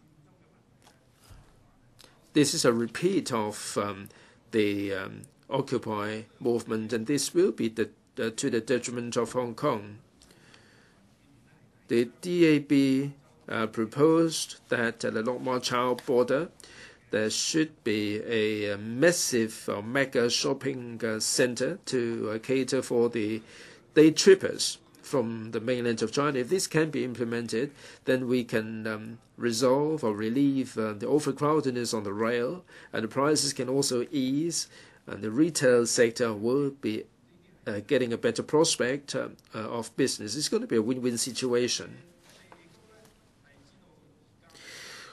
We appreciate that there are many problems that are in need of a solution, and we hope that while framing the policies, the government should try to alleviate the problem. The government should identify all the problems that there should be a result. Thank you. Mr. Ma Tung-kwok. Mr. President, last year, Mr. Gary Fan moved another motion of putting Hong Kong people first, which discriminated against new arrivals and mainland visitors. In the end, the motion was struck down. Now, Mr. Gary Fan has moved another motion of adhering to the need to put Hong Kong people first in formulating policies. He sets out a number of requests on various fronts, from right of abode to education, business environment, welfare, CSSA scheme. He, under the pretext of putting Hong Kong people first, he proposes discrimination against mainlanders and new arrivals, which is against the spirit of a free and open economy in Hong Kong and the free and open policies of the government.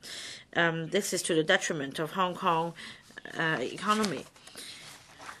On immigration, he targets the right of abode of babies born locally to parents who are not Hong Kong permanent residents.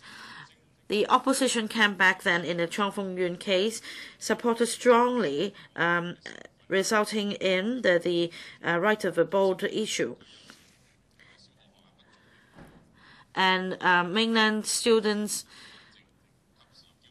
coming to Hong Kong have caused the problem of insufficient places in the school places in the Northern District. Had not the zero quota delivery quota been implemented, we would not have been able to stop more type 2 babies from being born in Hong Kong.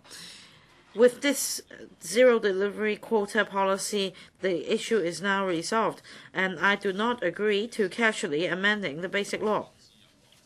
As a free port and a metropolis, Hong Kong must not close its gate.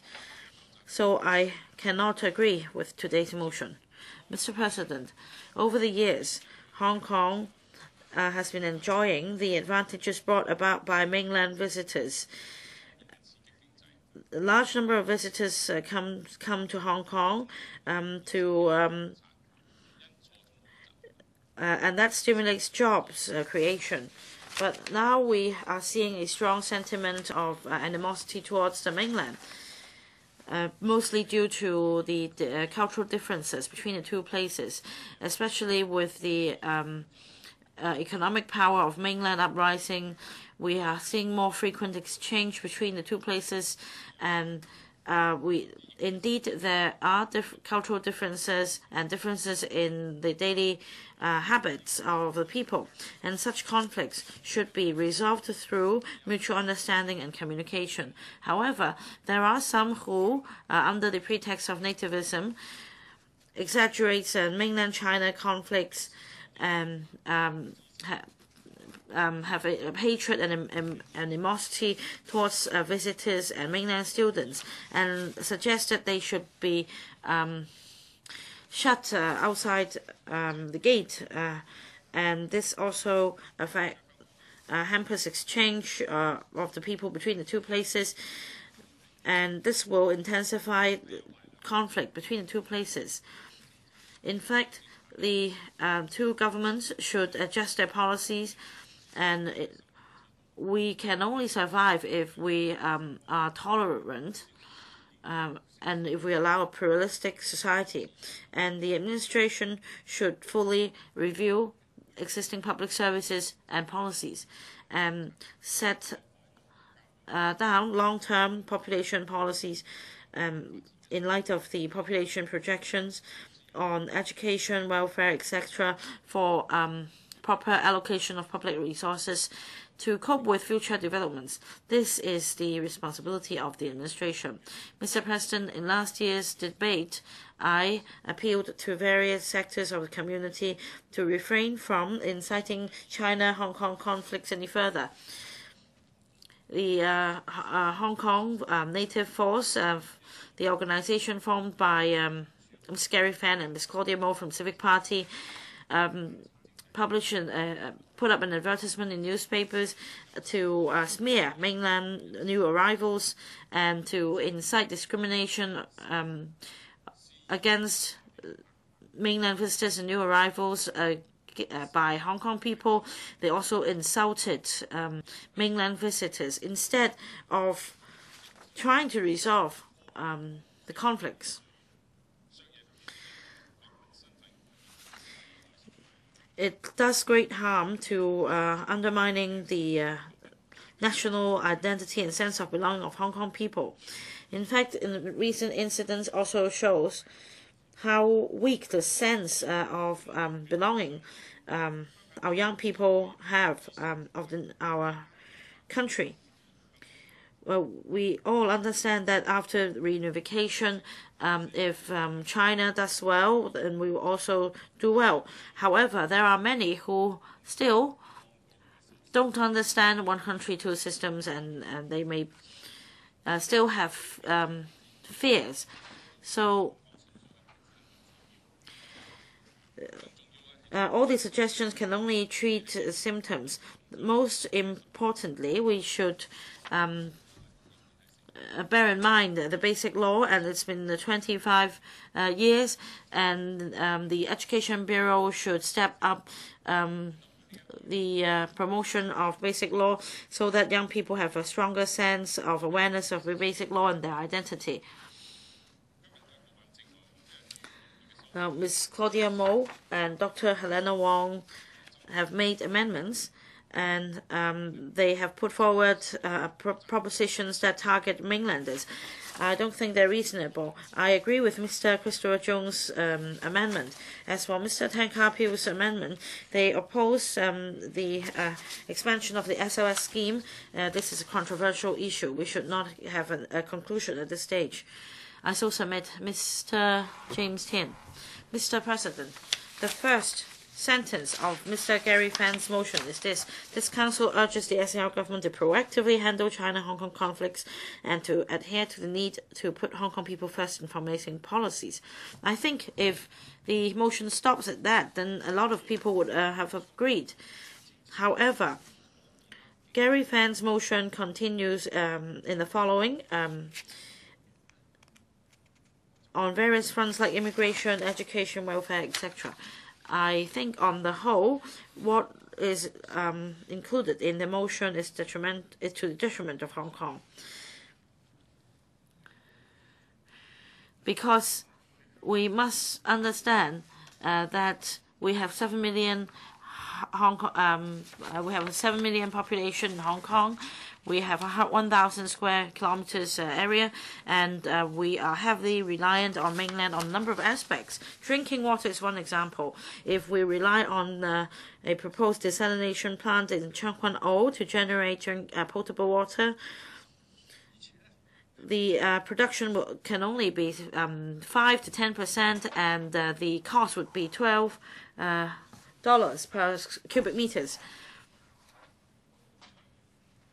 So would the public agree that we should pay this price for drinking water and for fresh provision, beef, pork, etc., vegetables, 90, 80 or 92% of vegetables come from the mainland? If we are really to draw such a clear line, what will happen to our living standard? What will happen to inflation? Of course, on the face of it, Mr. Gary Fan's motion seems to be to the liking of Hong Kong people. Of course, we should put Hong Kong people first rather than putting mainlanders first. However, well, for example, in the North District, Hong Kong students should have priority to school admission, then this is reasonable. And also, for babies born locally to one of the parents who is a Hong Kong permanent resident, that yes, that priority should be given. This is only reasonable. However, we are a free economy. If we put Hong Kong people first appropriately in certain areas, then the Liberal Party supports it. However, for some other aspects and the amendments proposed by some members, then it looks like we no longer have any self-confidence at all. We need to protect ourselves on every front. But from another perspective, many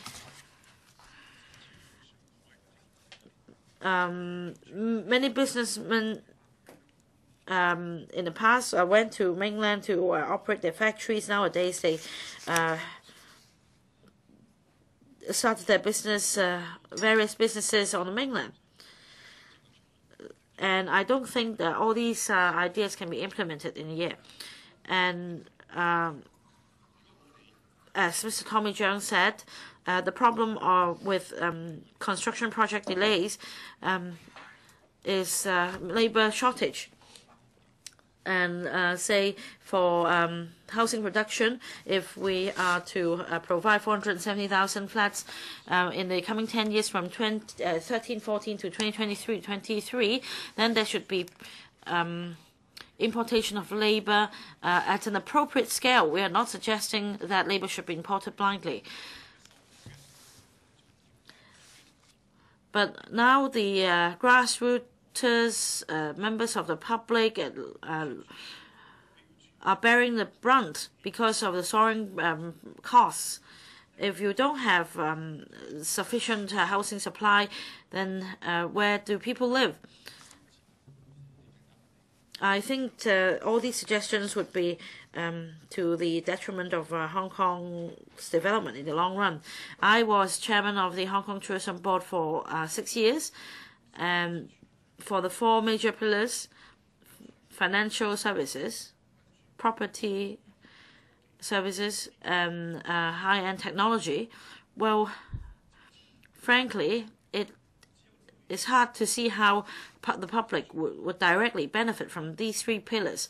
Whereas for the tourism pillar, when tourists come and purchase goods and services, we have retail shops from selling luxury products, small shops, and even hawker stores.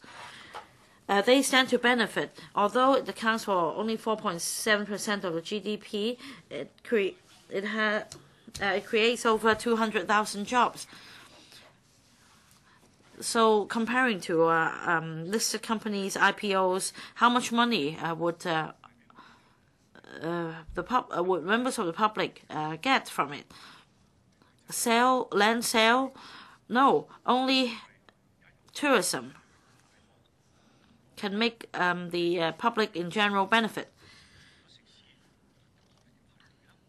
Although under the IVS we have more visitors and you may see longer queues in restaurants, well, if we do not have sufficient supporting facilities, we can build more. But look around in famous tourist cities like Paris and London. Do they have a cap on the number of visitors to protect themselves? No. If the hotels are getting pricier, then fewer tourists would go, and naturally, tourists would go elsewhere. So we can rely on the market economy to adjust, to make adjustments. So if we can continue to protect ourselves in such a manner, this is really alarming because we're losing confidence in ourselves. We should rebuild what we had, the self-confidence we had in the 1970s and 80s. Of course, the mainland is growing at a rapid pace, and every few years we may find that we are lagging behind. The Liberal Party opposes the original motion. Mr. Wong Tung-kwok. Thank you. Well, there are differences in our culture, in our habit, and economic development. So when there are interactions, of course, there are conflicts.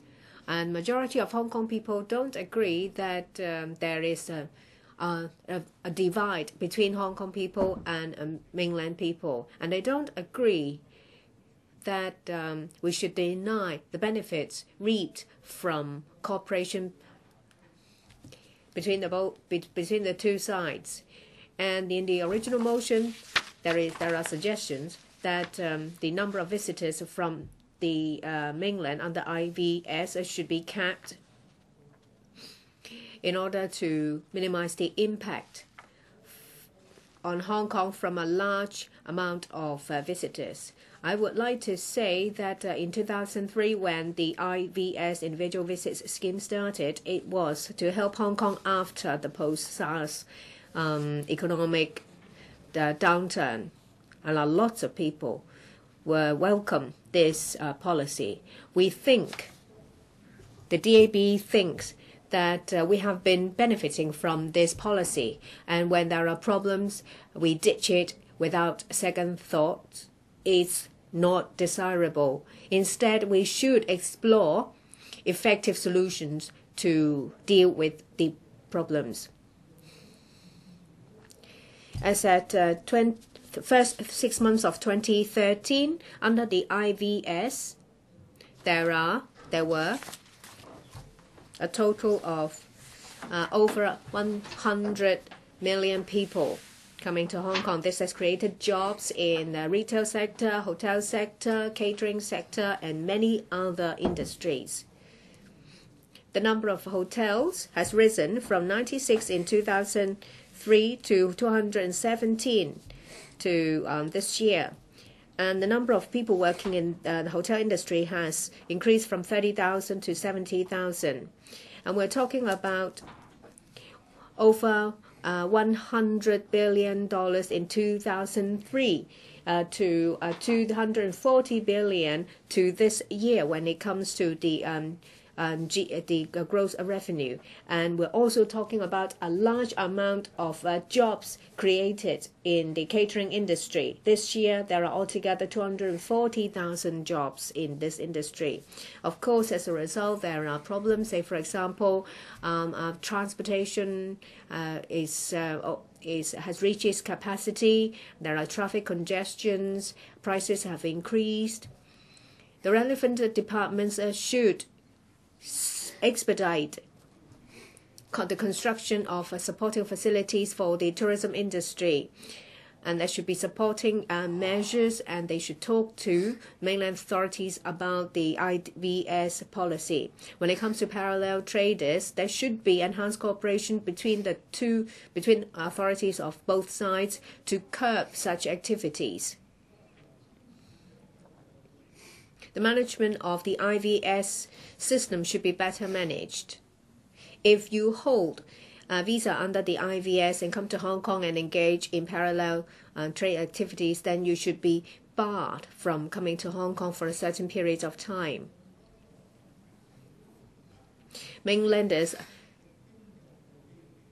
love Hong Kong brands. This is an economic opportunity. We're talking about a huge potential retail market. There should be facilitating measures to enable mainlanders to purchase Hong Kong products, maybe designated areas, shopping areas in Hong Kong. And in the original motion, there is mention about stopping white elephant projects for blindly pursuing integration between Hong Kong and the mainland. Well, these infrastructures are necessary for Hong Kong's long-term economic benefit and the long-term needs of Hong Kong people. Why are they called white elephant projects?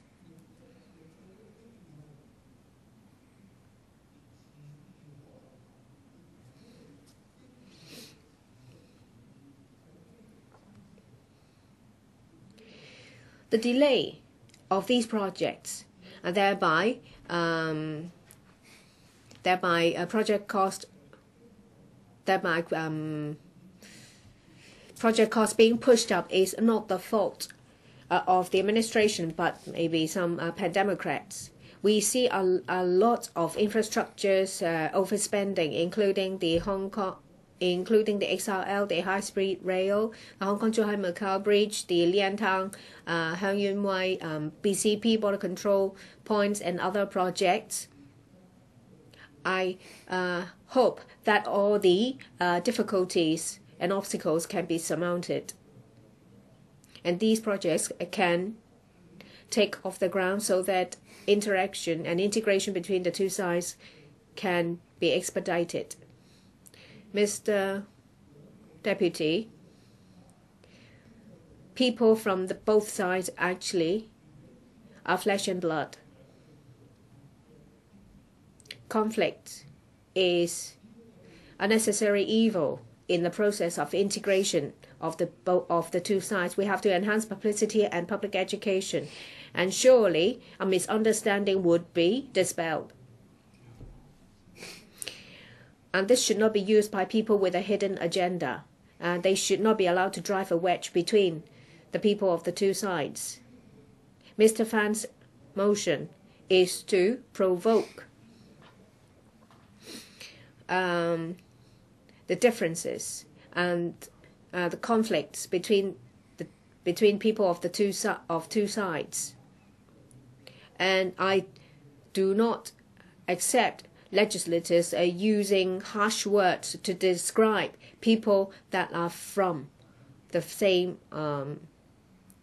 ethnicity. I object to Mr. Fan's motion. Thank you. Mr. Albert Ho. Policies to putting Hong Kong people first. If it is understood to be the objective of formulation of policy, and if it is a way to assess effectiveness of policies,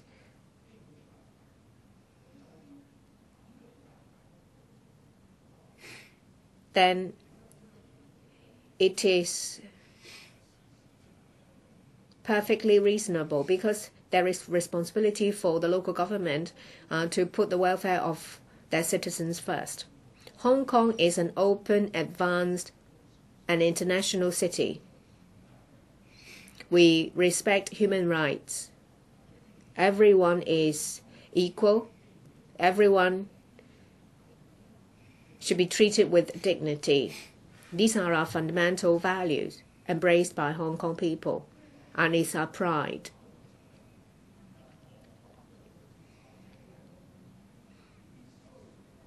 So, policies putting Hong Kong people first should be done in a way that there is no discrimination.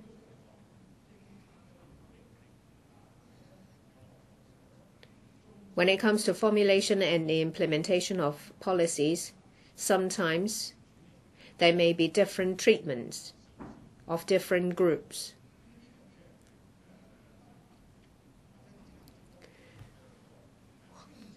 We have to make sure that such different treatment is well justified, and certain fundamental principles should prevail. Say, for example, if someone's life is in danger, a police officer or a doctor is trying to save that person, then there should not be any difference in treatment. Say, for example, when a fireman is saving someone from a fire, then there should not be any priority accorded to a certain type of people, because everyone is equal. There is no room for debate in this regard. I think we're talking about allocation of resources.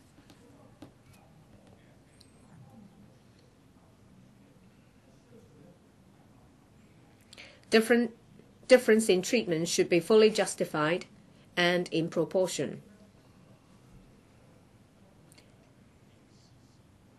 As long as the law is clear, the intention is clear, then there is no element of discrimination.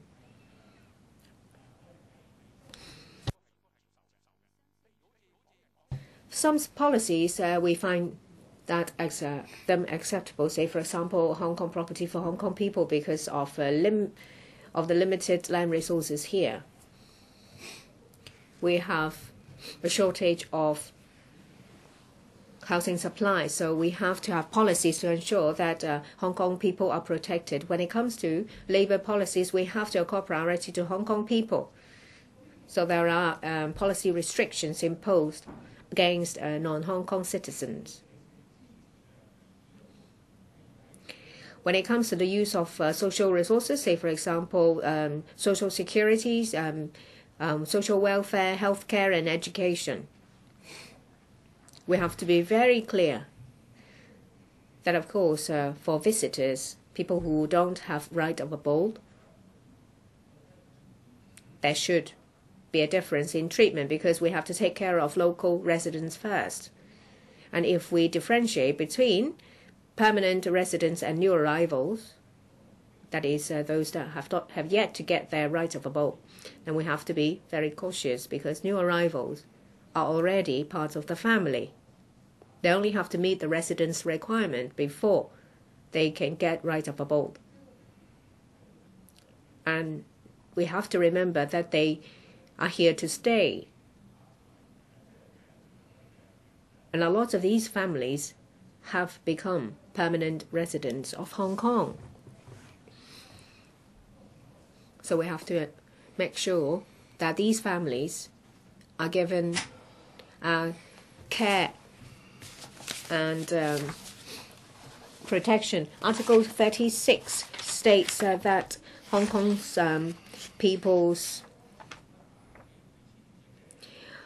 right to social welfare should be protected by the law.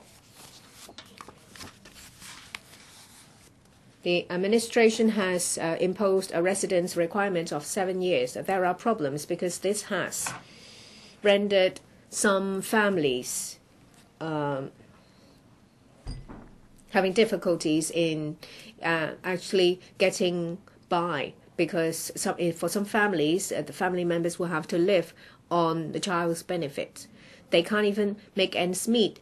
They can't even put food on the table. And this is unacceptable. So I think that the CFA, the Court of Final Appeal, has made a right decision. They have made the right decision to say that the residence requirement of 7 years is unreasonable and out of proportion. Some families come with savings, and of course there is a exercise of discretion on the part of social workers. We should not, across the board, see new arrival families as a burden, because this is tunnel vision and blinkered. I'm not talking about they are our own flesh and blood. A lot of new arrivals come to Hong Kong to work. They have increased our labor force. Part of our GDP growth comes from new arrival because they replenish our workforce. However, regrettably, a lot of unpleasant jobs are taken up by new arrivals. We have to respect them and recognize that the contribution they have made to Hong Kong, and they have to give them a sense of belonging because they are part of the Hong Kong family. And in this way, we only become a civilized society. Mr. To, thank you, Mr. Deputy. With regard to population policy, in terms of in the area of education and employment, priority should be given to people of Hong Kong. We fully support that. As for cross-border projects, they should also be based on population policy. And we only should reach a consensus. Well, after we have reached a consensus on population policy, then we proceed with the cross-border projects. As for point number 6, the multiple entry arrangement, it should be cancelled, and also the priority given to permanent residents with regard to CSSA. These 2 points are things which attract our reservation. Family reunion, there should be a right, and there should be no extension. There should be no distinction. For mainland mainland children born to Hong Kong parents should be given right to abode in Hong Kong. That was the ruling. The Chief Justice Lee made a judgment, and that was entirely right. But the local government adopted a scaremongering tactic and said that there would be 1.7 million coming to Hong Kong and will take away our resources. The scaremongering has backfired, and people have a strong view towards mainlanders moving into Hong Kong. As for the individual visit scheme, there are visitors. Hong Kong is a small place. What is our carrying capacity? There is a limit. The IVS includes many mothers who don't have a one-way permit. They need to rely on the IVS to come to Hong Kong to care for their children in Hong Kong. Without the IVS, if they come from Sichuan or Yunnan, they will have to go a long way to get a visa. And they will have to bring their children from Hong Kong back to a remote area in the mainland, wait there for 2 to 3 weeks in order to get a permit before returning to Hong Kong. And that will only suspend the studies of their children in Hong Kong. These children are permanent residents of Hong Kong, and they will suffer. Same for the residential requirement for CSSA. Now, in fact, it was Carrie Lam, who was the director. At that time, there was the decision that the new arrival had to be staying in Hong Kong for more than a year. Later, it was extended to 7 years before they get CSSA. In fact, CSSA should be given according to the situation of the family.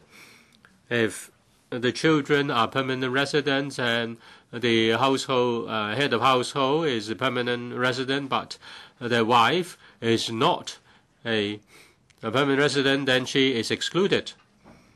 There may be single-parent families. The single mother is not a permanent resident of Hong Kong, but the 2 children are.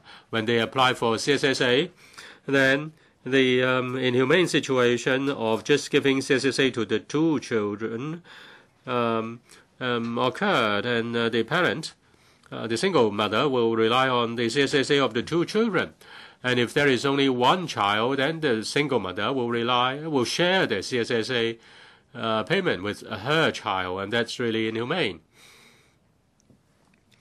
The 7-year requirement is unreasonable, and it just makes life difficult for the mother who has to share the CSSA payment with her child. In fact, there is no budget cap on CSSA payments. The SWD, in assessing the application, shouldn't be a gatekeeper to reject application. The staff of the Social Welfare Department should be sympathetic in assessing these cases. Well, it will not be the case in which a new arrival has got CSSA payments, and therefore there will be less for local residents. CSSA is given according to needs. The permanent residents, the new arrivals should be equal, and there should be no discrimination. Therefore, with regard to item 10 in the motion, we have reservations. Let me now turn to culture. It's okay to promote the use of Putonghua. We should learn 3 or more languages, and it will also help to defer the onset of dementia. But if promotion of Putonghua means killing Cantonese, that's really problematic. Cantonese is the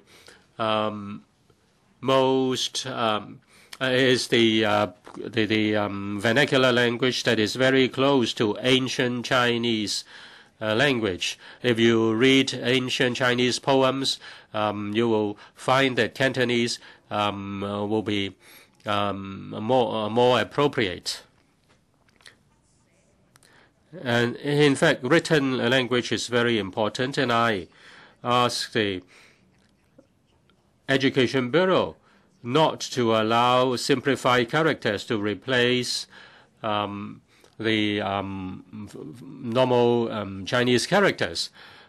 In fact, by using simplified characters, the rules for formulating Chinese words will disappear, and people will have a worse. There will be less the understanding of Chinese phrases and words will be undermined. There will be a lot of confusion. We're concerned about the status of Cantonese, and we're afraid that simplified characters will prevail, and that will be a destruction to Chinese culture. Mr. Hon Gary Fan. Mr. Deputy, the motion moved by Mr. Gary Fan and the amendments by Claudia Mo and Helena Wong, and their speeches have shown that the 3 are in the same boat. They propose independence of Hong Kong. They use the pretext of China-Hong Kong conflict, and then they try to promote Hong Kong independence. That will not be welcomed by the people. Mr. Gary Fan mentioned the rise of local awareness, local identity, local culture, oppose the quote-unquote mainlandization, and also local autonomy. This is just to give justification to Hong Kong independence. This is to cast a wedge between Hong Kong and the mainland and provoke conflicts between Hong Kong people and mainlanders. Now, that is the specter of Hong Kong independence hovering about us. As for the content of the motion and the amendments, they should attract serious condemnation. But because of time constraint, I just want to highlight a few points. First, item 2 in the original motion. Amend Article 24 of the Basic Law to abolish the right of abode in Hong Kong enjoyed by babies born locally to parents who are both not Hong Kong permanent residents of Hong Kong. Article 24(1) of the Basic Law states very clearly that the Chinese citizens born in Hong Kong before or after the establishment of Hong Kong SAR.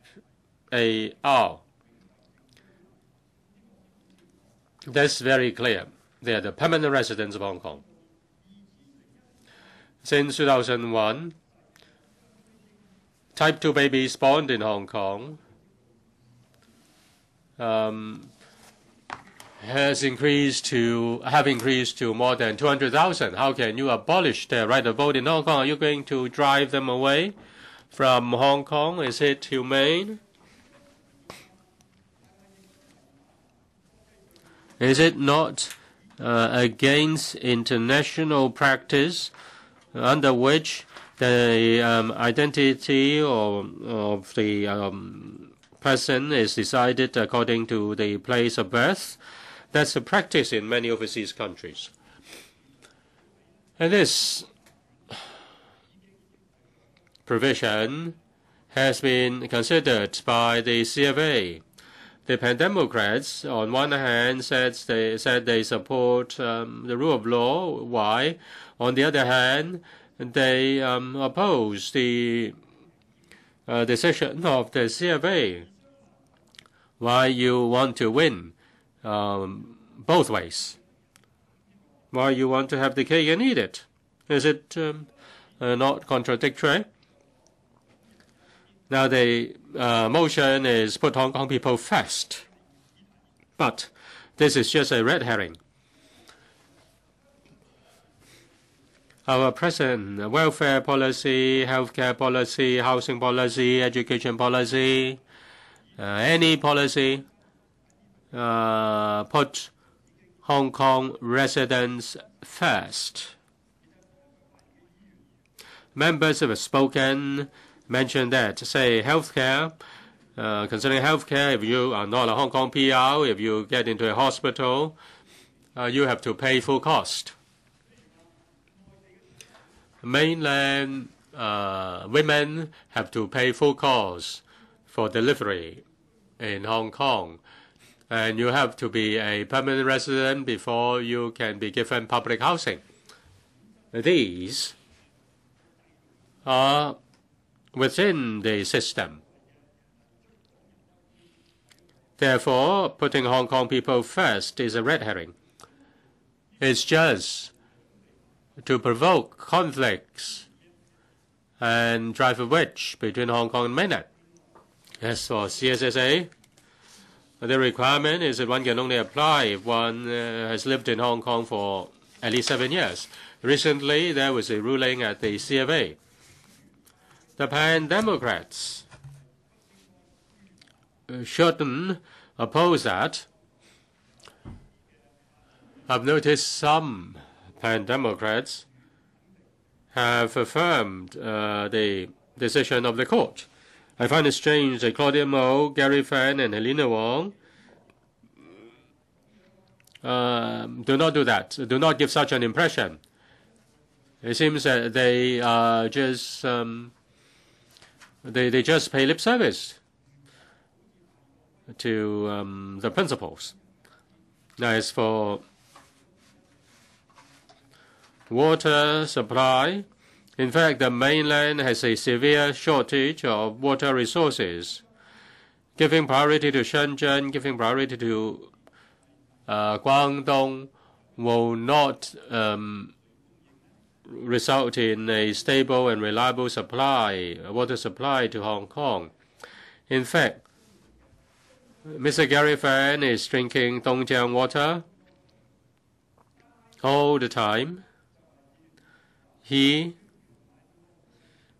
now wants to give priority to buying Dongjiang water to the people of Hong Kong. If priority is given to the mainland, then we will not have enough water supply. As for desalination, some members have pointed out that even if that can be done, it's only 5%, or at most 10%. How can there be a long-term, stable and reliable water supply? In fact, Hong Kong is very blessed. Mr. Deputy, Hong Kong is in several sacred part of the PRC. One country, under one country, two systems. We should respect the system. We should not cause division. We should not cause ethnic animosity. Thank you. Assembly now. Mr. Deputy, I rise to speak in support of Ms. Helena Wong's amendment. As a Hong Kong person, as a councillor representing the public, we have to defend the interests of the members of the public.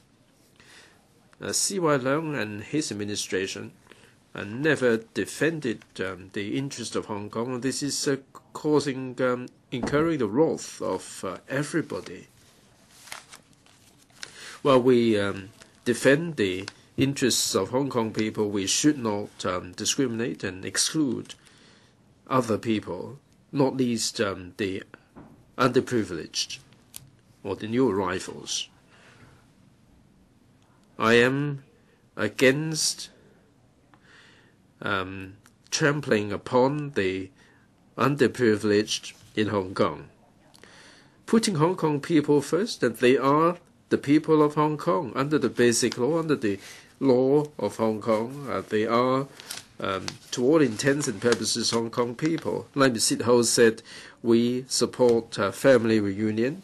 It would take a bit of time for them to become permanent Hong Kong residents, but as soon as they set foot on Hong Kong, they are one of us. Why do we have to discriminate against them?